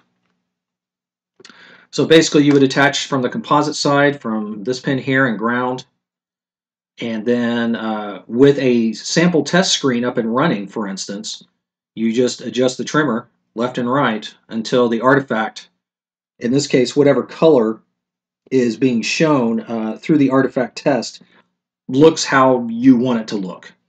There is an official program, there is an XEX file for the UAV testing of the artifact adjustment for the Atari 8-bits. Supposedly that test will also work on the 5200, but I have not seen the actual bin file, the binary for the 5200 to test it with. So I honestly just kind of leave it centered, which is the default. On the 7800, here's the thing. If you try to use it on the 7800 or the 2600, you will notice a very, very, very slight shift in the way the shadow effect might work or the color bleed might work on some of the blues. However,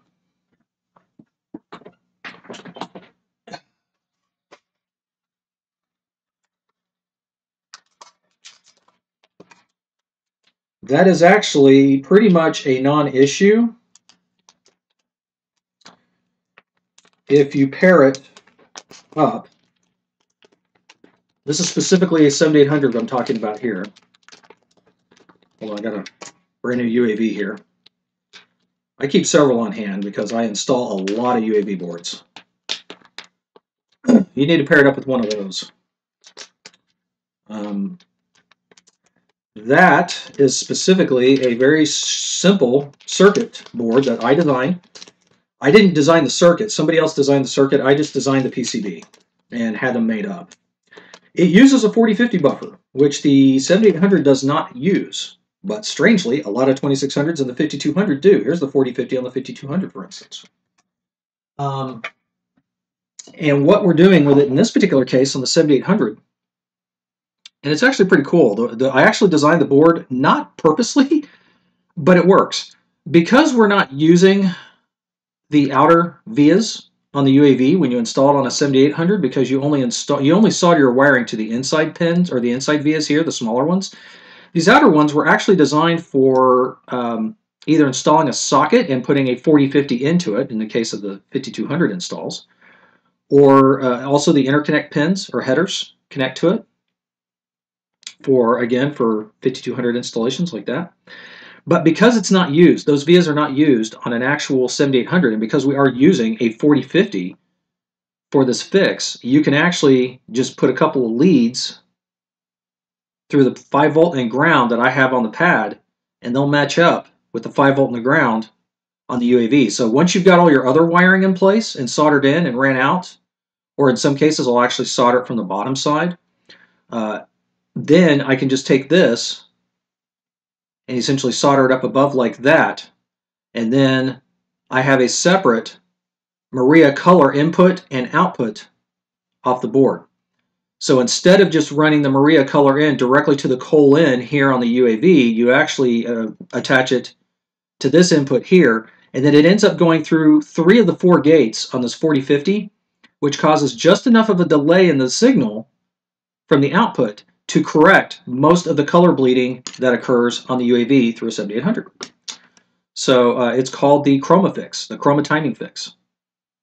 And this is one of the first version boards. I've actually got a whole new set of these on the way. They still look basically the same. I made it a tiny bit smaller around the edges just to kind of shrink it up, and I moved the input and output pads down towards this area here just to make it a little easier.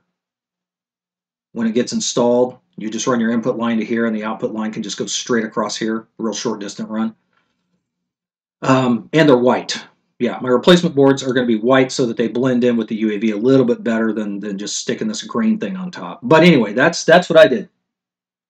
What do you think of Tim's Atari 2600 RGB kit? Is it really the big of a jump from the cheaper and a simpler UAVS video, for example? Okay, well, let's talk about Tim's RGB kit. I've installed it twice. I will tell you this about the RGB kit. If you use the S-Video,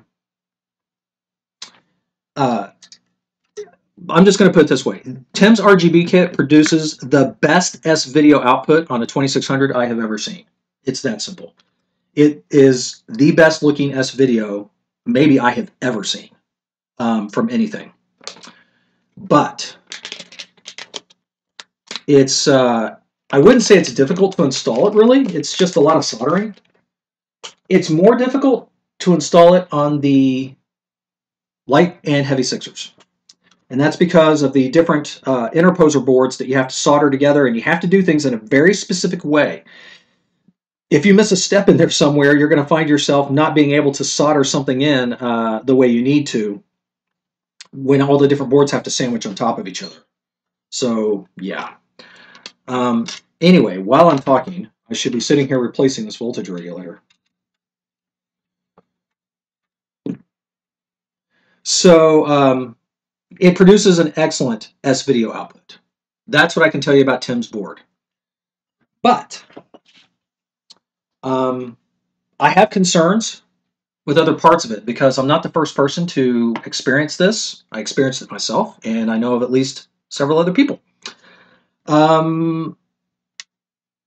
Ruggers actually installed one and asked me about some problems he was having with it because it seemed to have difficulty, the board, the RGB board, was having issues being able to detect PAL versus NTSC.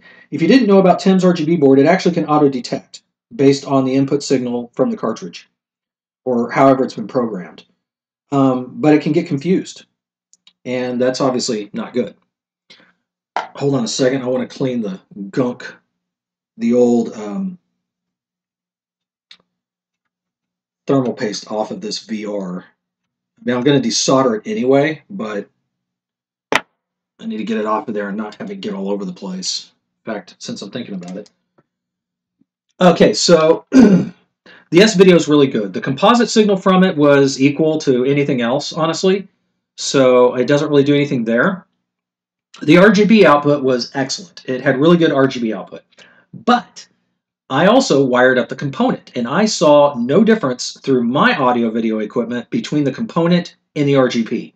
So if you don't have the means to use the RGB SCART setup from the RGB board, then just wire it up with component. But you're going to have to purchase a separate little daughter board that solders on that provides you and transcodes the RGB out to the required component YUV levels. But that looked really good. But I have concerns with something else. And Tim has told me personally that this just happens sometimes, and he hasn't figured out why. And anytime the creator of his own device tells me something like that, it makes me a little nervous. So the first RGB board I had in worked great. It was working great for several days while testing it, and at least through RGB and component. And then I went ahead and wired in the composite and the S-Video, and that seemed to work just fine, no problem. When I put it all back together and connected up the component, RGB, S-Video, and the composite all at the same time to test them one at a time and turn the system on, it wasn't pretty. I don't know what happened, but something shorted out on the RGB board with all of that stuff connected at once. I have to assume it overdrove. I think the RGB board just got overdriven with too many inputs or too many outputs that it was trying to drive at once. And it burned something up, and it burned up in the same way that other people have complained. Basically, once the RGB board dies, you no longer get any LED activity lights, and when you test for shorts between 5 volt and ground on the RGB board, it's shorted everywhere. So something on one of the chips gets fried inside and shorts 5 volt to ground on the RGB board. Luckily, it doesn't damage the Atari. You can usually just pop the RGB board out, plug the TIA chip back into the original socket, and the Atari fires up just fine. But the very first RGB board I had lasted for about 3 or 4 days during testing, and then when I plugged everything in at once to test it to make sure everything was good to go, it burned up on me and I had to order a replacement. Yeah. So be warned. Don't really only use one output at a time from the RGB board, from Tim's RGB board, at least on the 2600. I don't know if that's an issue on his Nintendo RGB board, but I know that they are largely similar in design. They even look very similar. But other than that, it provided excellent S-video. It was superior to the S-video from the UAV, at least on the 2600. And of course, the component in the RGB was excellent. Do I think it's a worthy upgrade? That's a different story because the RGB board is not cheap compared to the UAV. And if you're not going to use component or RGB specifically, then I really don't see a need to jump to it for just its S-video over the S-video you get from the UAV, because the UAV still provides very good, excellent S-video. So yeah, that's my take on it. I actually have a spare RGB board from Tim. I haven't installed it in anything yet. I have one here. Don't know that I will necessarily, but actually I just turned my iron on. It's not ready yet.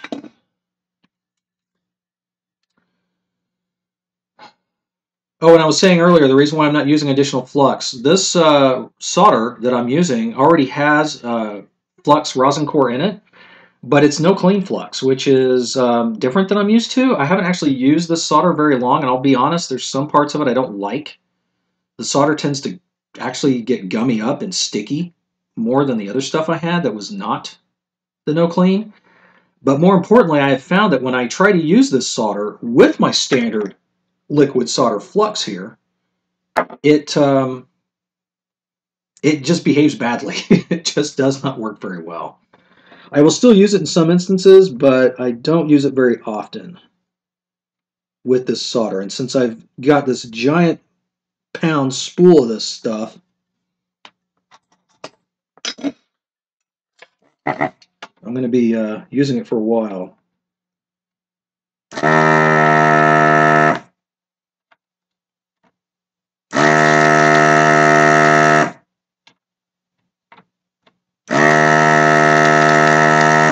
Okay.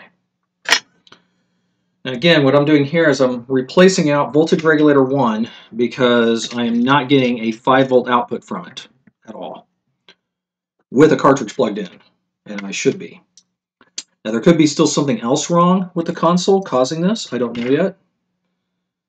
But I can say, at least for a fact,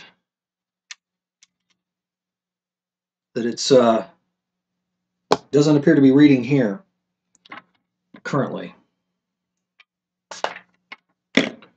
And let's see. Yep, I've got another Q-tip sitting here. Still need to clean the the old thermal paste off of the heatsink.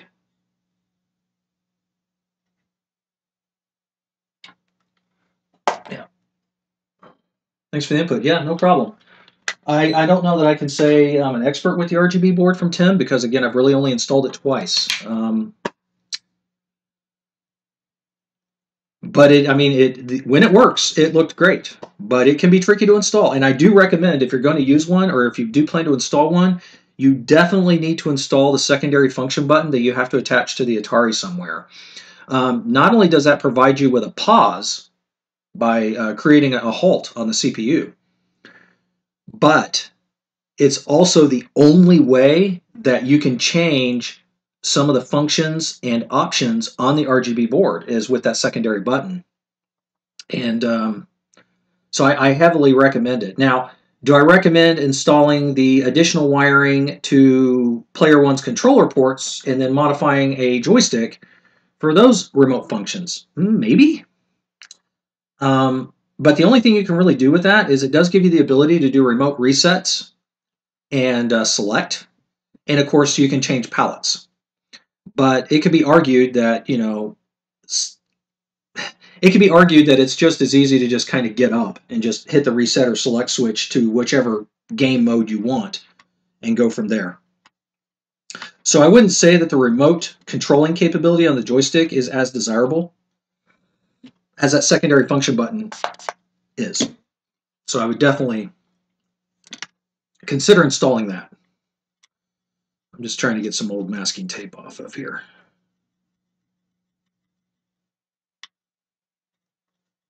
Not sure where this came from, why it's there. Doesn't need to be there, but it's there.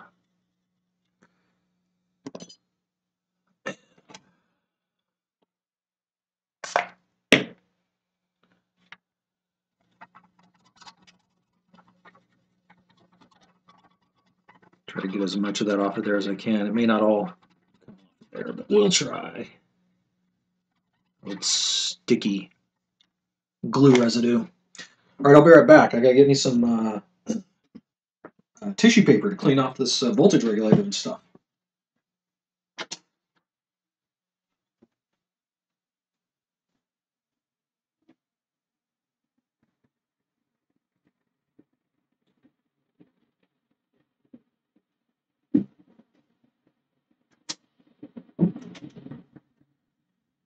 Okay.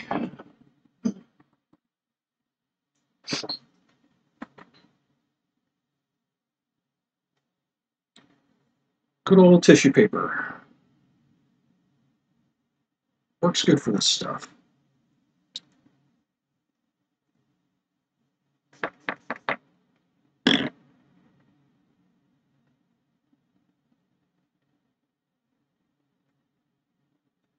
First thing I'm going to do is get the gunk off the screw. The old stuff, or at least as much of it off of there as I can. There we go. It's nice and shiny looking again.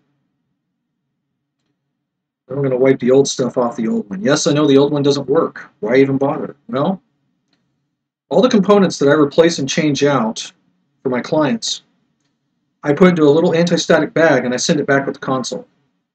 That's for two reasons. I have some clients that like to keep the stuff because it's part of the original history of the system, so they keep it. I don't know why.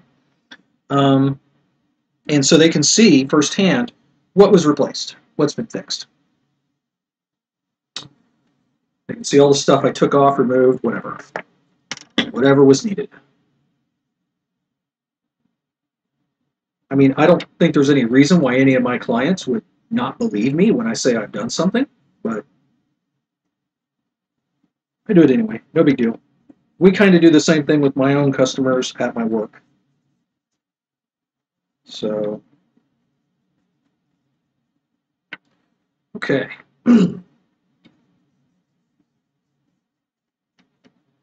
Now, although I will be replacing out this voltage regulator, it's just a standard 7805, which I have quite a few of on hand.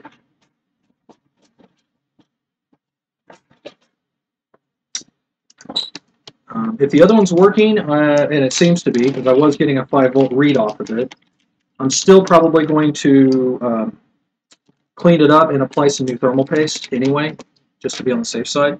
Let's see, I need to start a bag for parts.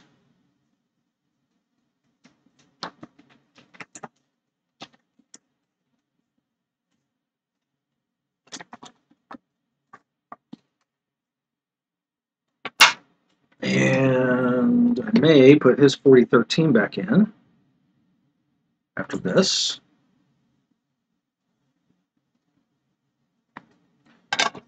Although I don't regret installing the socket, because that could still be something that has to be replaced out in the future. Never know.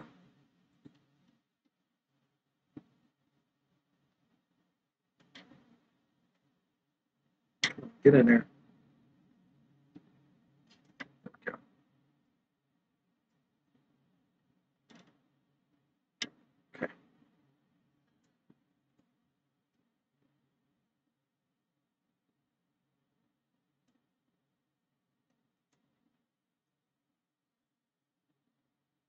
So those pins are pretty shiny. It desoldered and came out pretty clean. That's good. Okay. Now, let's get the new regulator installed.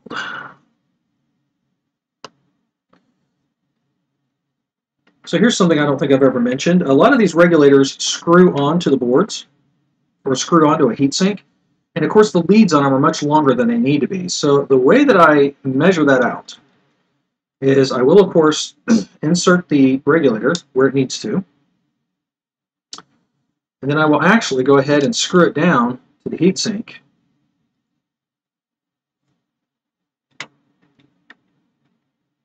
Where it needs to go.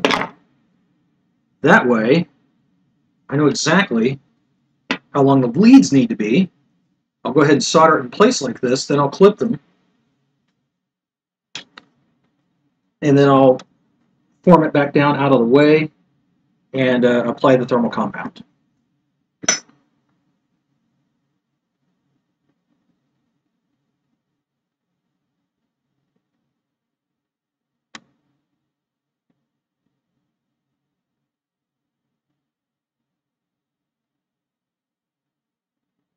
Come on, there you go.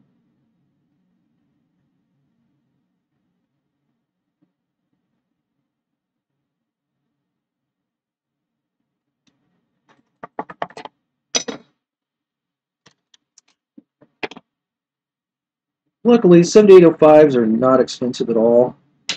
It's a cheap repair item. It's $1 part.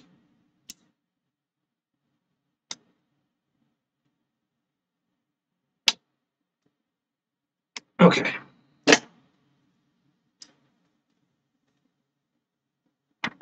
Now I will take it back off.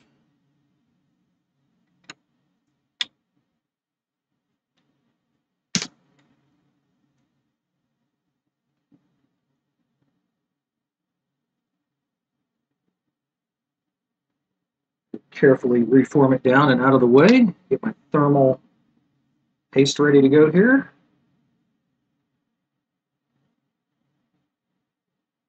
It's on there.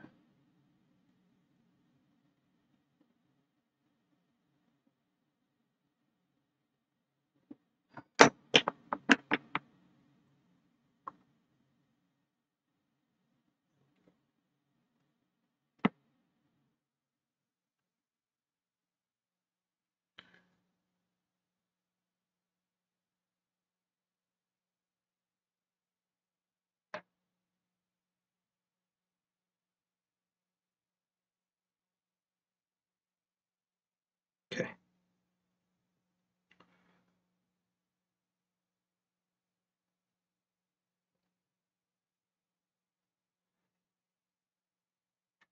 And when I reattach it, it will smooth itself out where it needs to.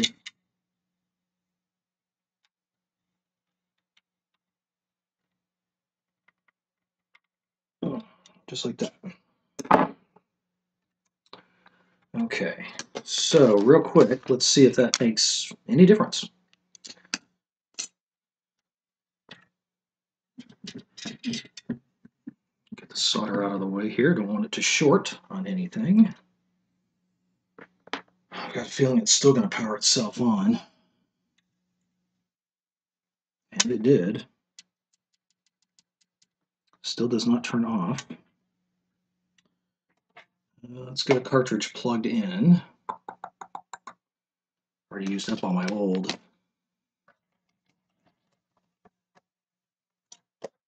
Okay.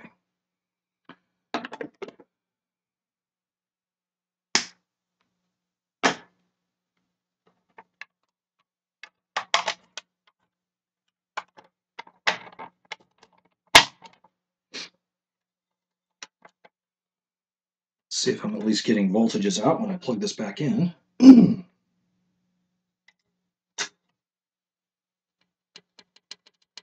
Still powers itself on. It's not good. All right. DC.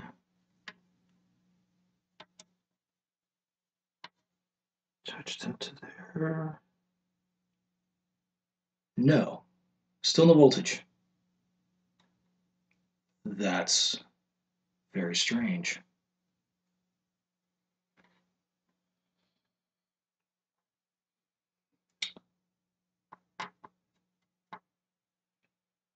We're reading 12.2 volts on the input rail, so we definitely have voltage.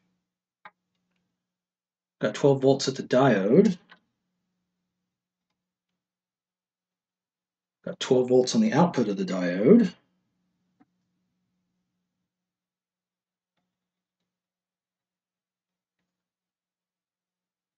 But there's no input voltage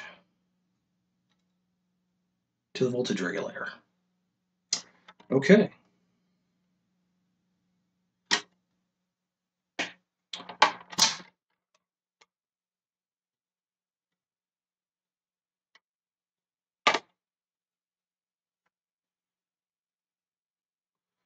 Got some thermal paste on me there. Get that wiped off.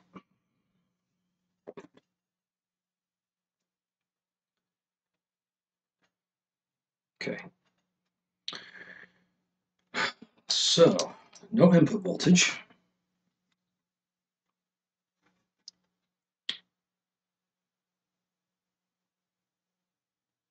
See if I can trace where all these inputs go. See it there, see it there.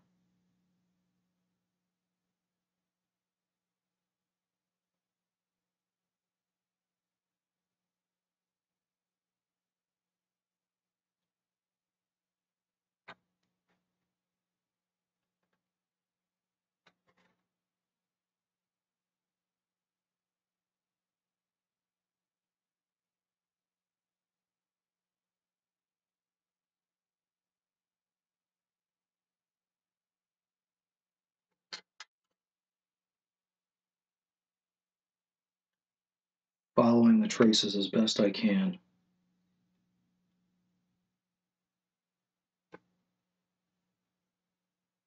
Okay, that's the output. There's the input side there.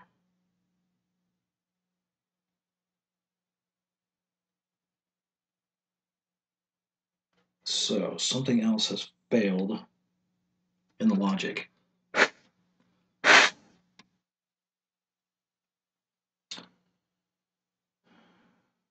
But what?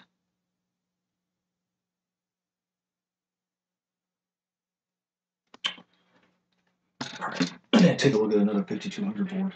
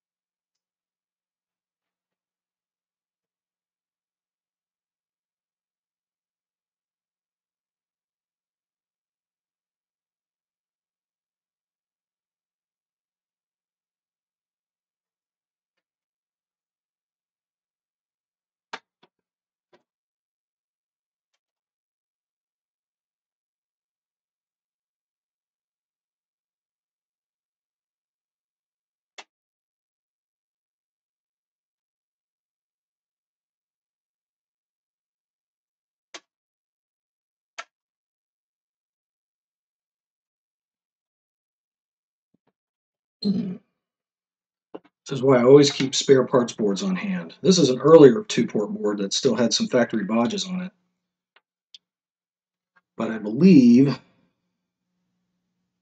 what I need to check is all still the same. Yes, the input rail or the input is still the same.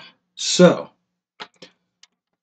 those are my 7805s.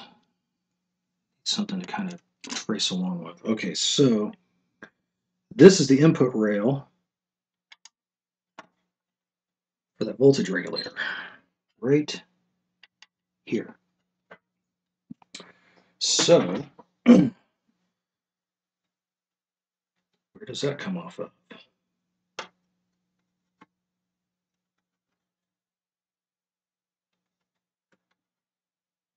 Okay, jumps along over to here. That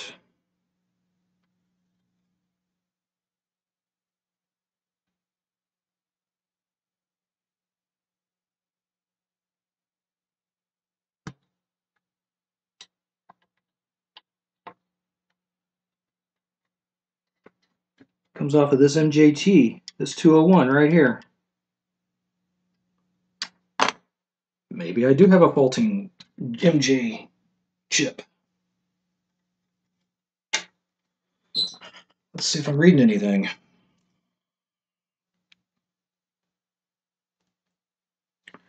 Because that's what should be supplying my output voltage. Dang it, stay still. And there's no voltage here. And it should be coming from here. Nothing. There's 12 volts there. 12 volts there. 12 volts. 12 volts.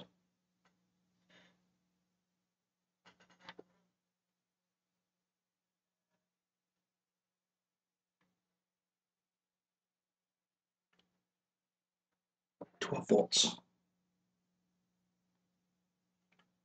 Nothing. I'll be darned. That's our problem child right there, more than likely.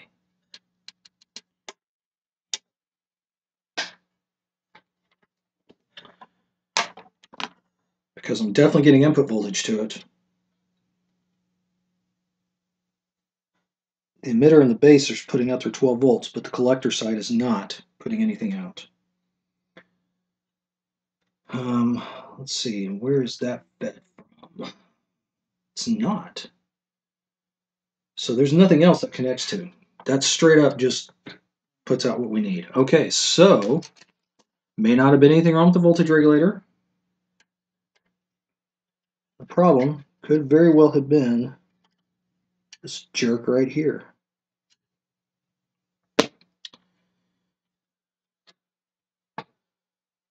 It's 201 right here. So I'm going to go ahead and remove it. And I don't have any replacements, but I've got plenty on spare boards.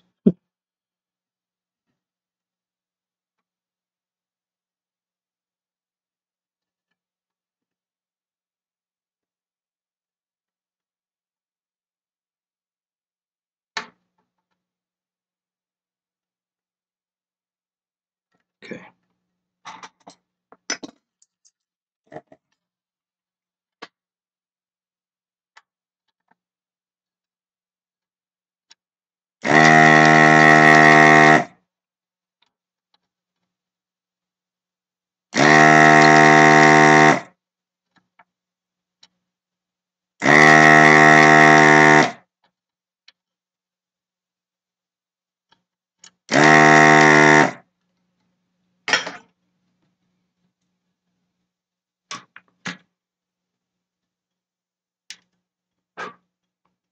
Definitely gets hot. Get something here that I don't burn myself with. Okay. There's that.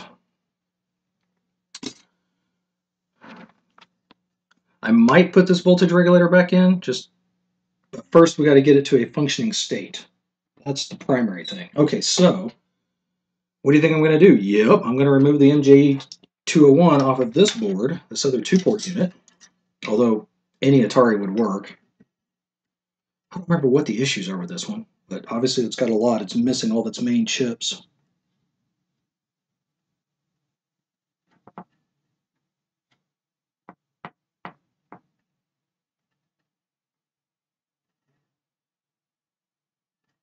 Okay.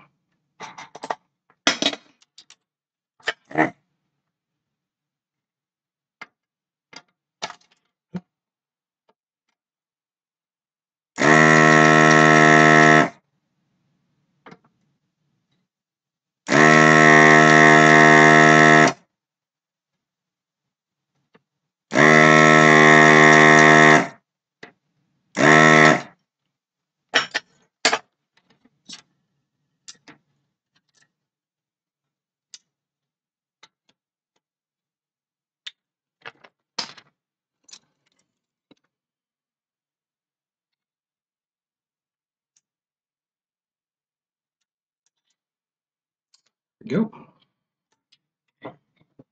Let's pop this one in its place and see if anything improves.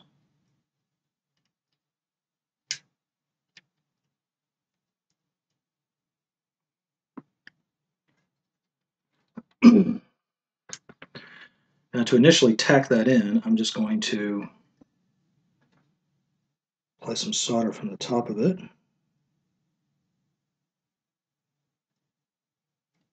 Go.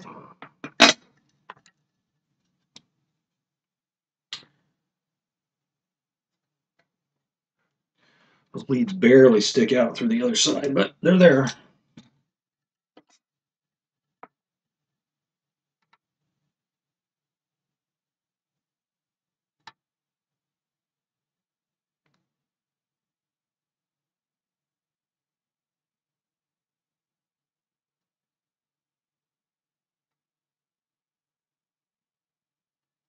Okay. That's in. Let's see if anything changes. Yes, this is a slow process, but it's best to replace one component at a time in order to know what actually caused the problem. You don't want to just shotgun a whole bunch of stuff and then it works and then you don't know exactly where the issue was. Things we know it's not is it doesn't appear to be the 4013. It's probably not the voltage regulator because the replacement wasn't getting any input voltage either. So, yeah. All right, let's see. Okay, it still powered itself on, which I don't like.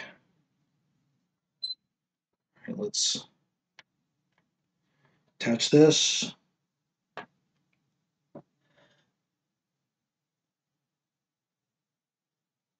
Still nothing. Okay, I definitely got 12 volts there. Reading 12 volts there. There's no output voltage at all.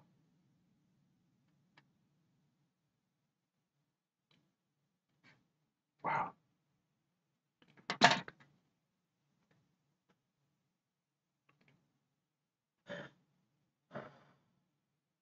Nope.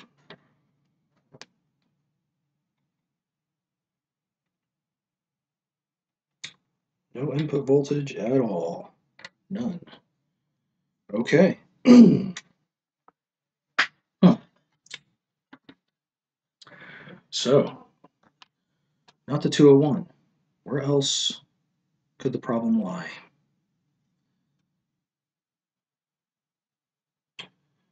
Well, that's just pretty much the input.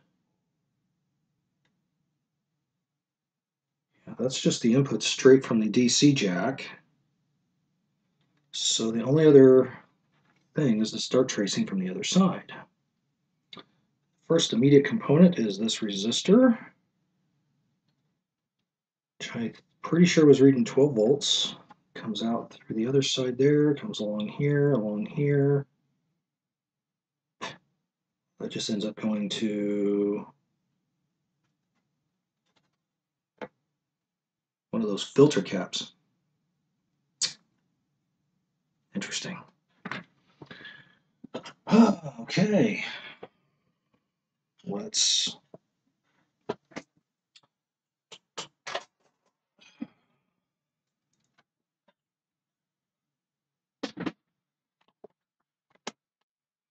see what's next on the agenda.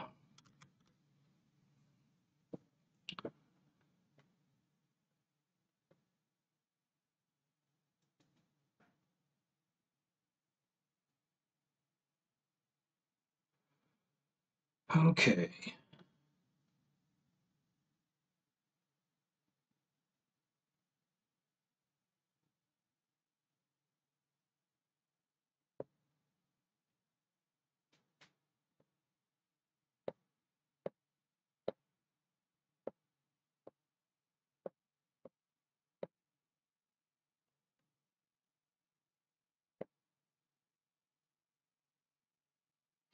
Okay, so I'm not getting input voltage. So is there 0 volts on point 2 of the schematic? Well, I gotta go to the schematic.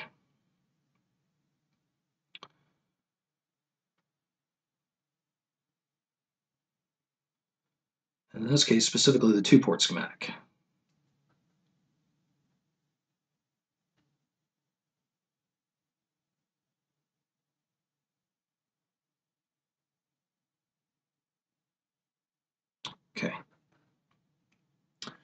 0.2 on the schematic. Oh boy. All right, so 0.2 is by R57, which is a 330 watt or 331 watt resistor. Is that going to be this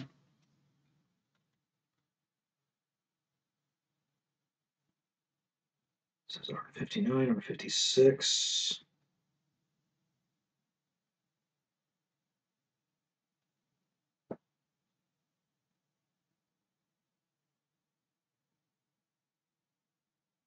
R52.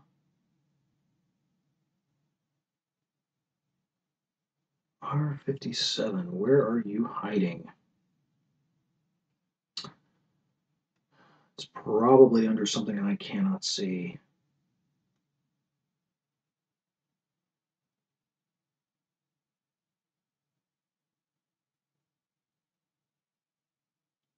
Okay, yeah, it's going to be, I almost need an unpopulated 5200 volt, don't I?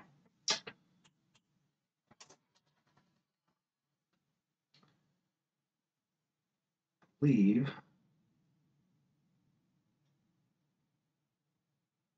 That is R57 right there. Okay, so R57 wants to know if there's zero volts.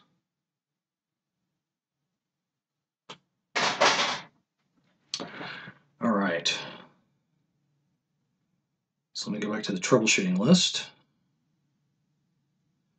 So R57 is one of the big giant resistors, and I should have known that just from the fact that it said it was a 1 watt dissipating resistor, because those are big. So it's one of the two big ones right by the voltage regulator. Or the, not the voltage regulator, sorry, the RF modulator. Okay, so is there approximately 0 volts on the schematic? Yes, I know.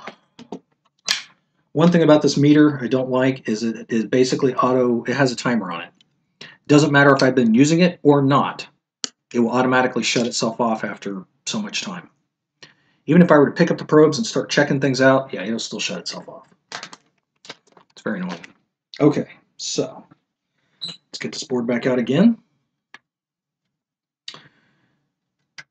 And we want to check and see if there's 0 volts. I don't think we have 0 volts. I don't think we do at all. Because it powers itself up.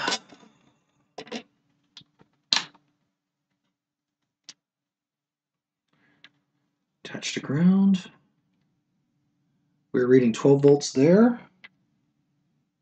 And 12 volts there. So we're reading 12 volts on both ends.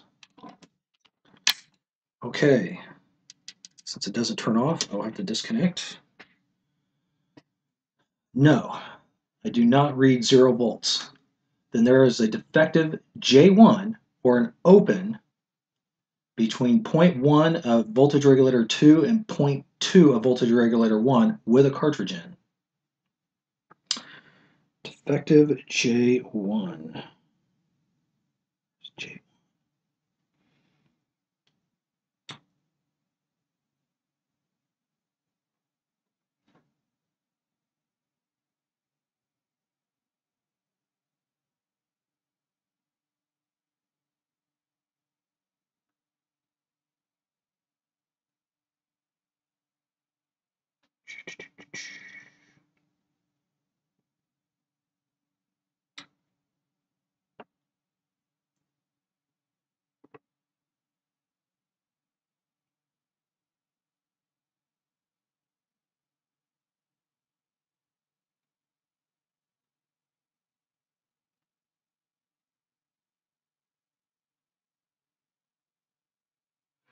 J1 is the cartridge slot.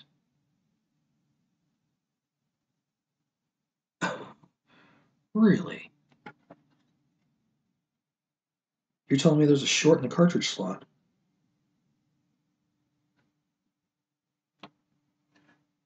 That would be a new one. But there's only one way to know, right? And that is to remove it. That is a lot of work, but it may be the only thing I can do to verify what's going on.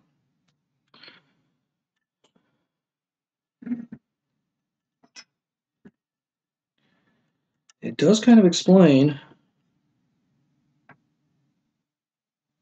though moving the cartridge slot around didn't really make a difference. But I cleaned it and it didn't do anything.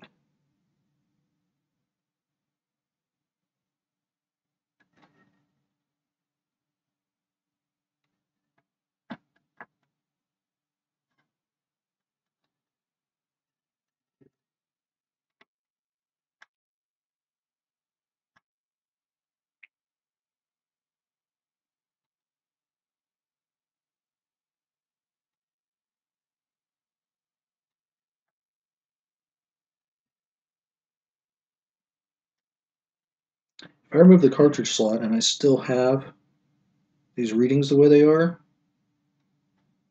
I'm assuming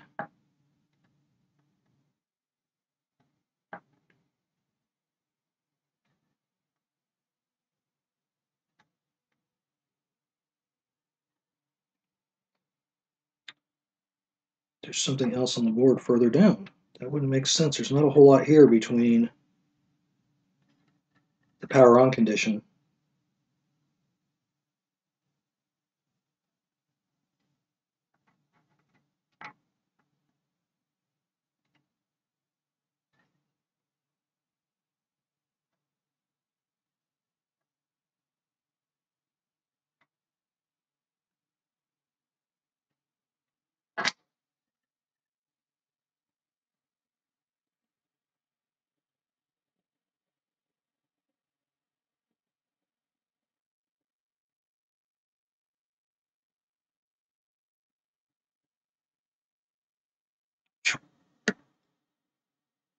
Smoke off that solder is hot. I can feel it on my hand.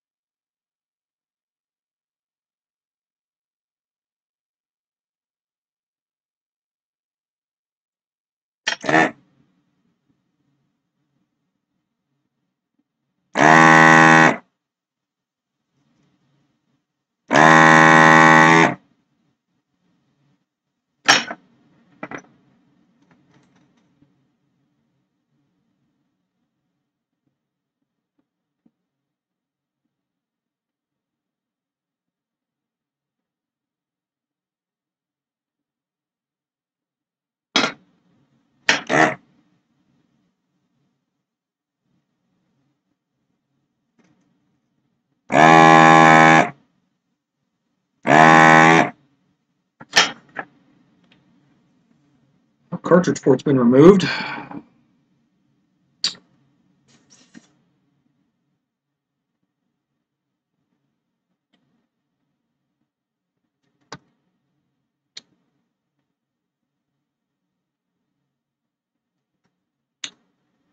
Okay. Does it still power itself on? It sure does.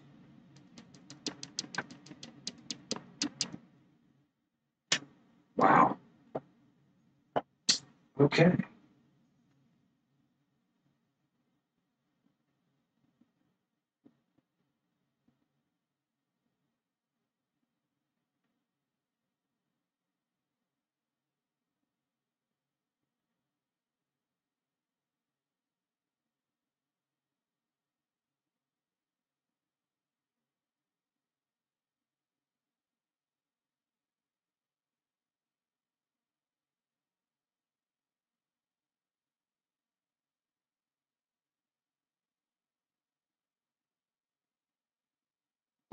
Huh.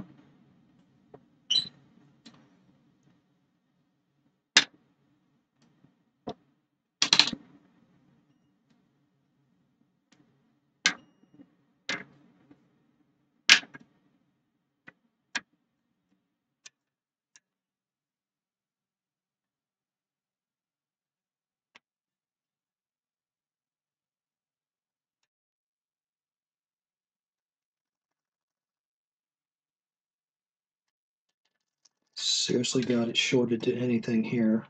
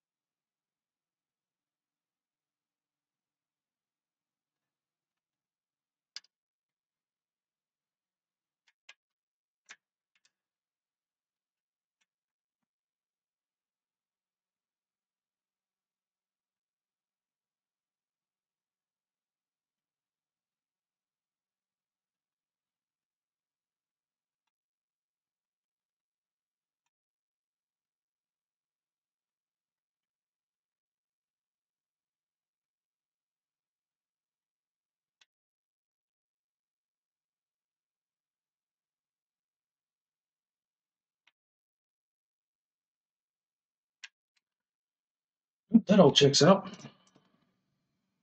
So it's not the cartridge port, although I didn't really think it was.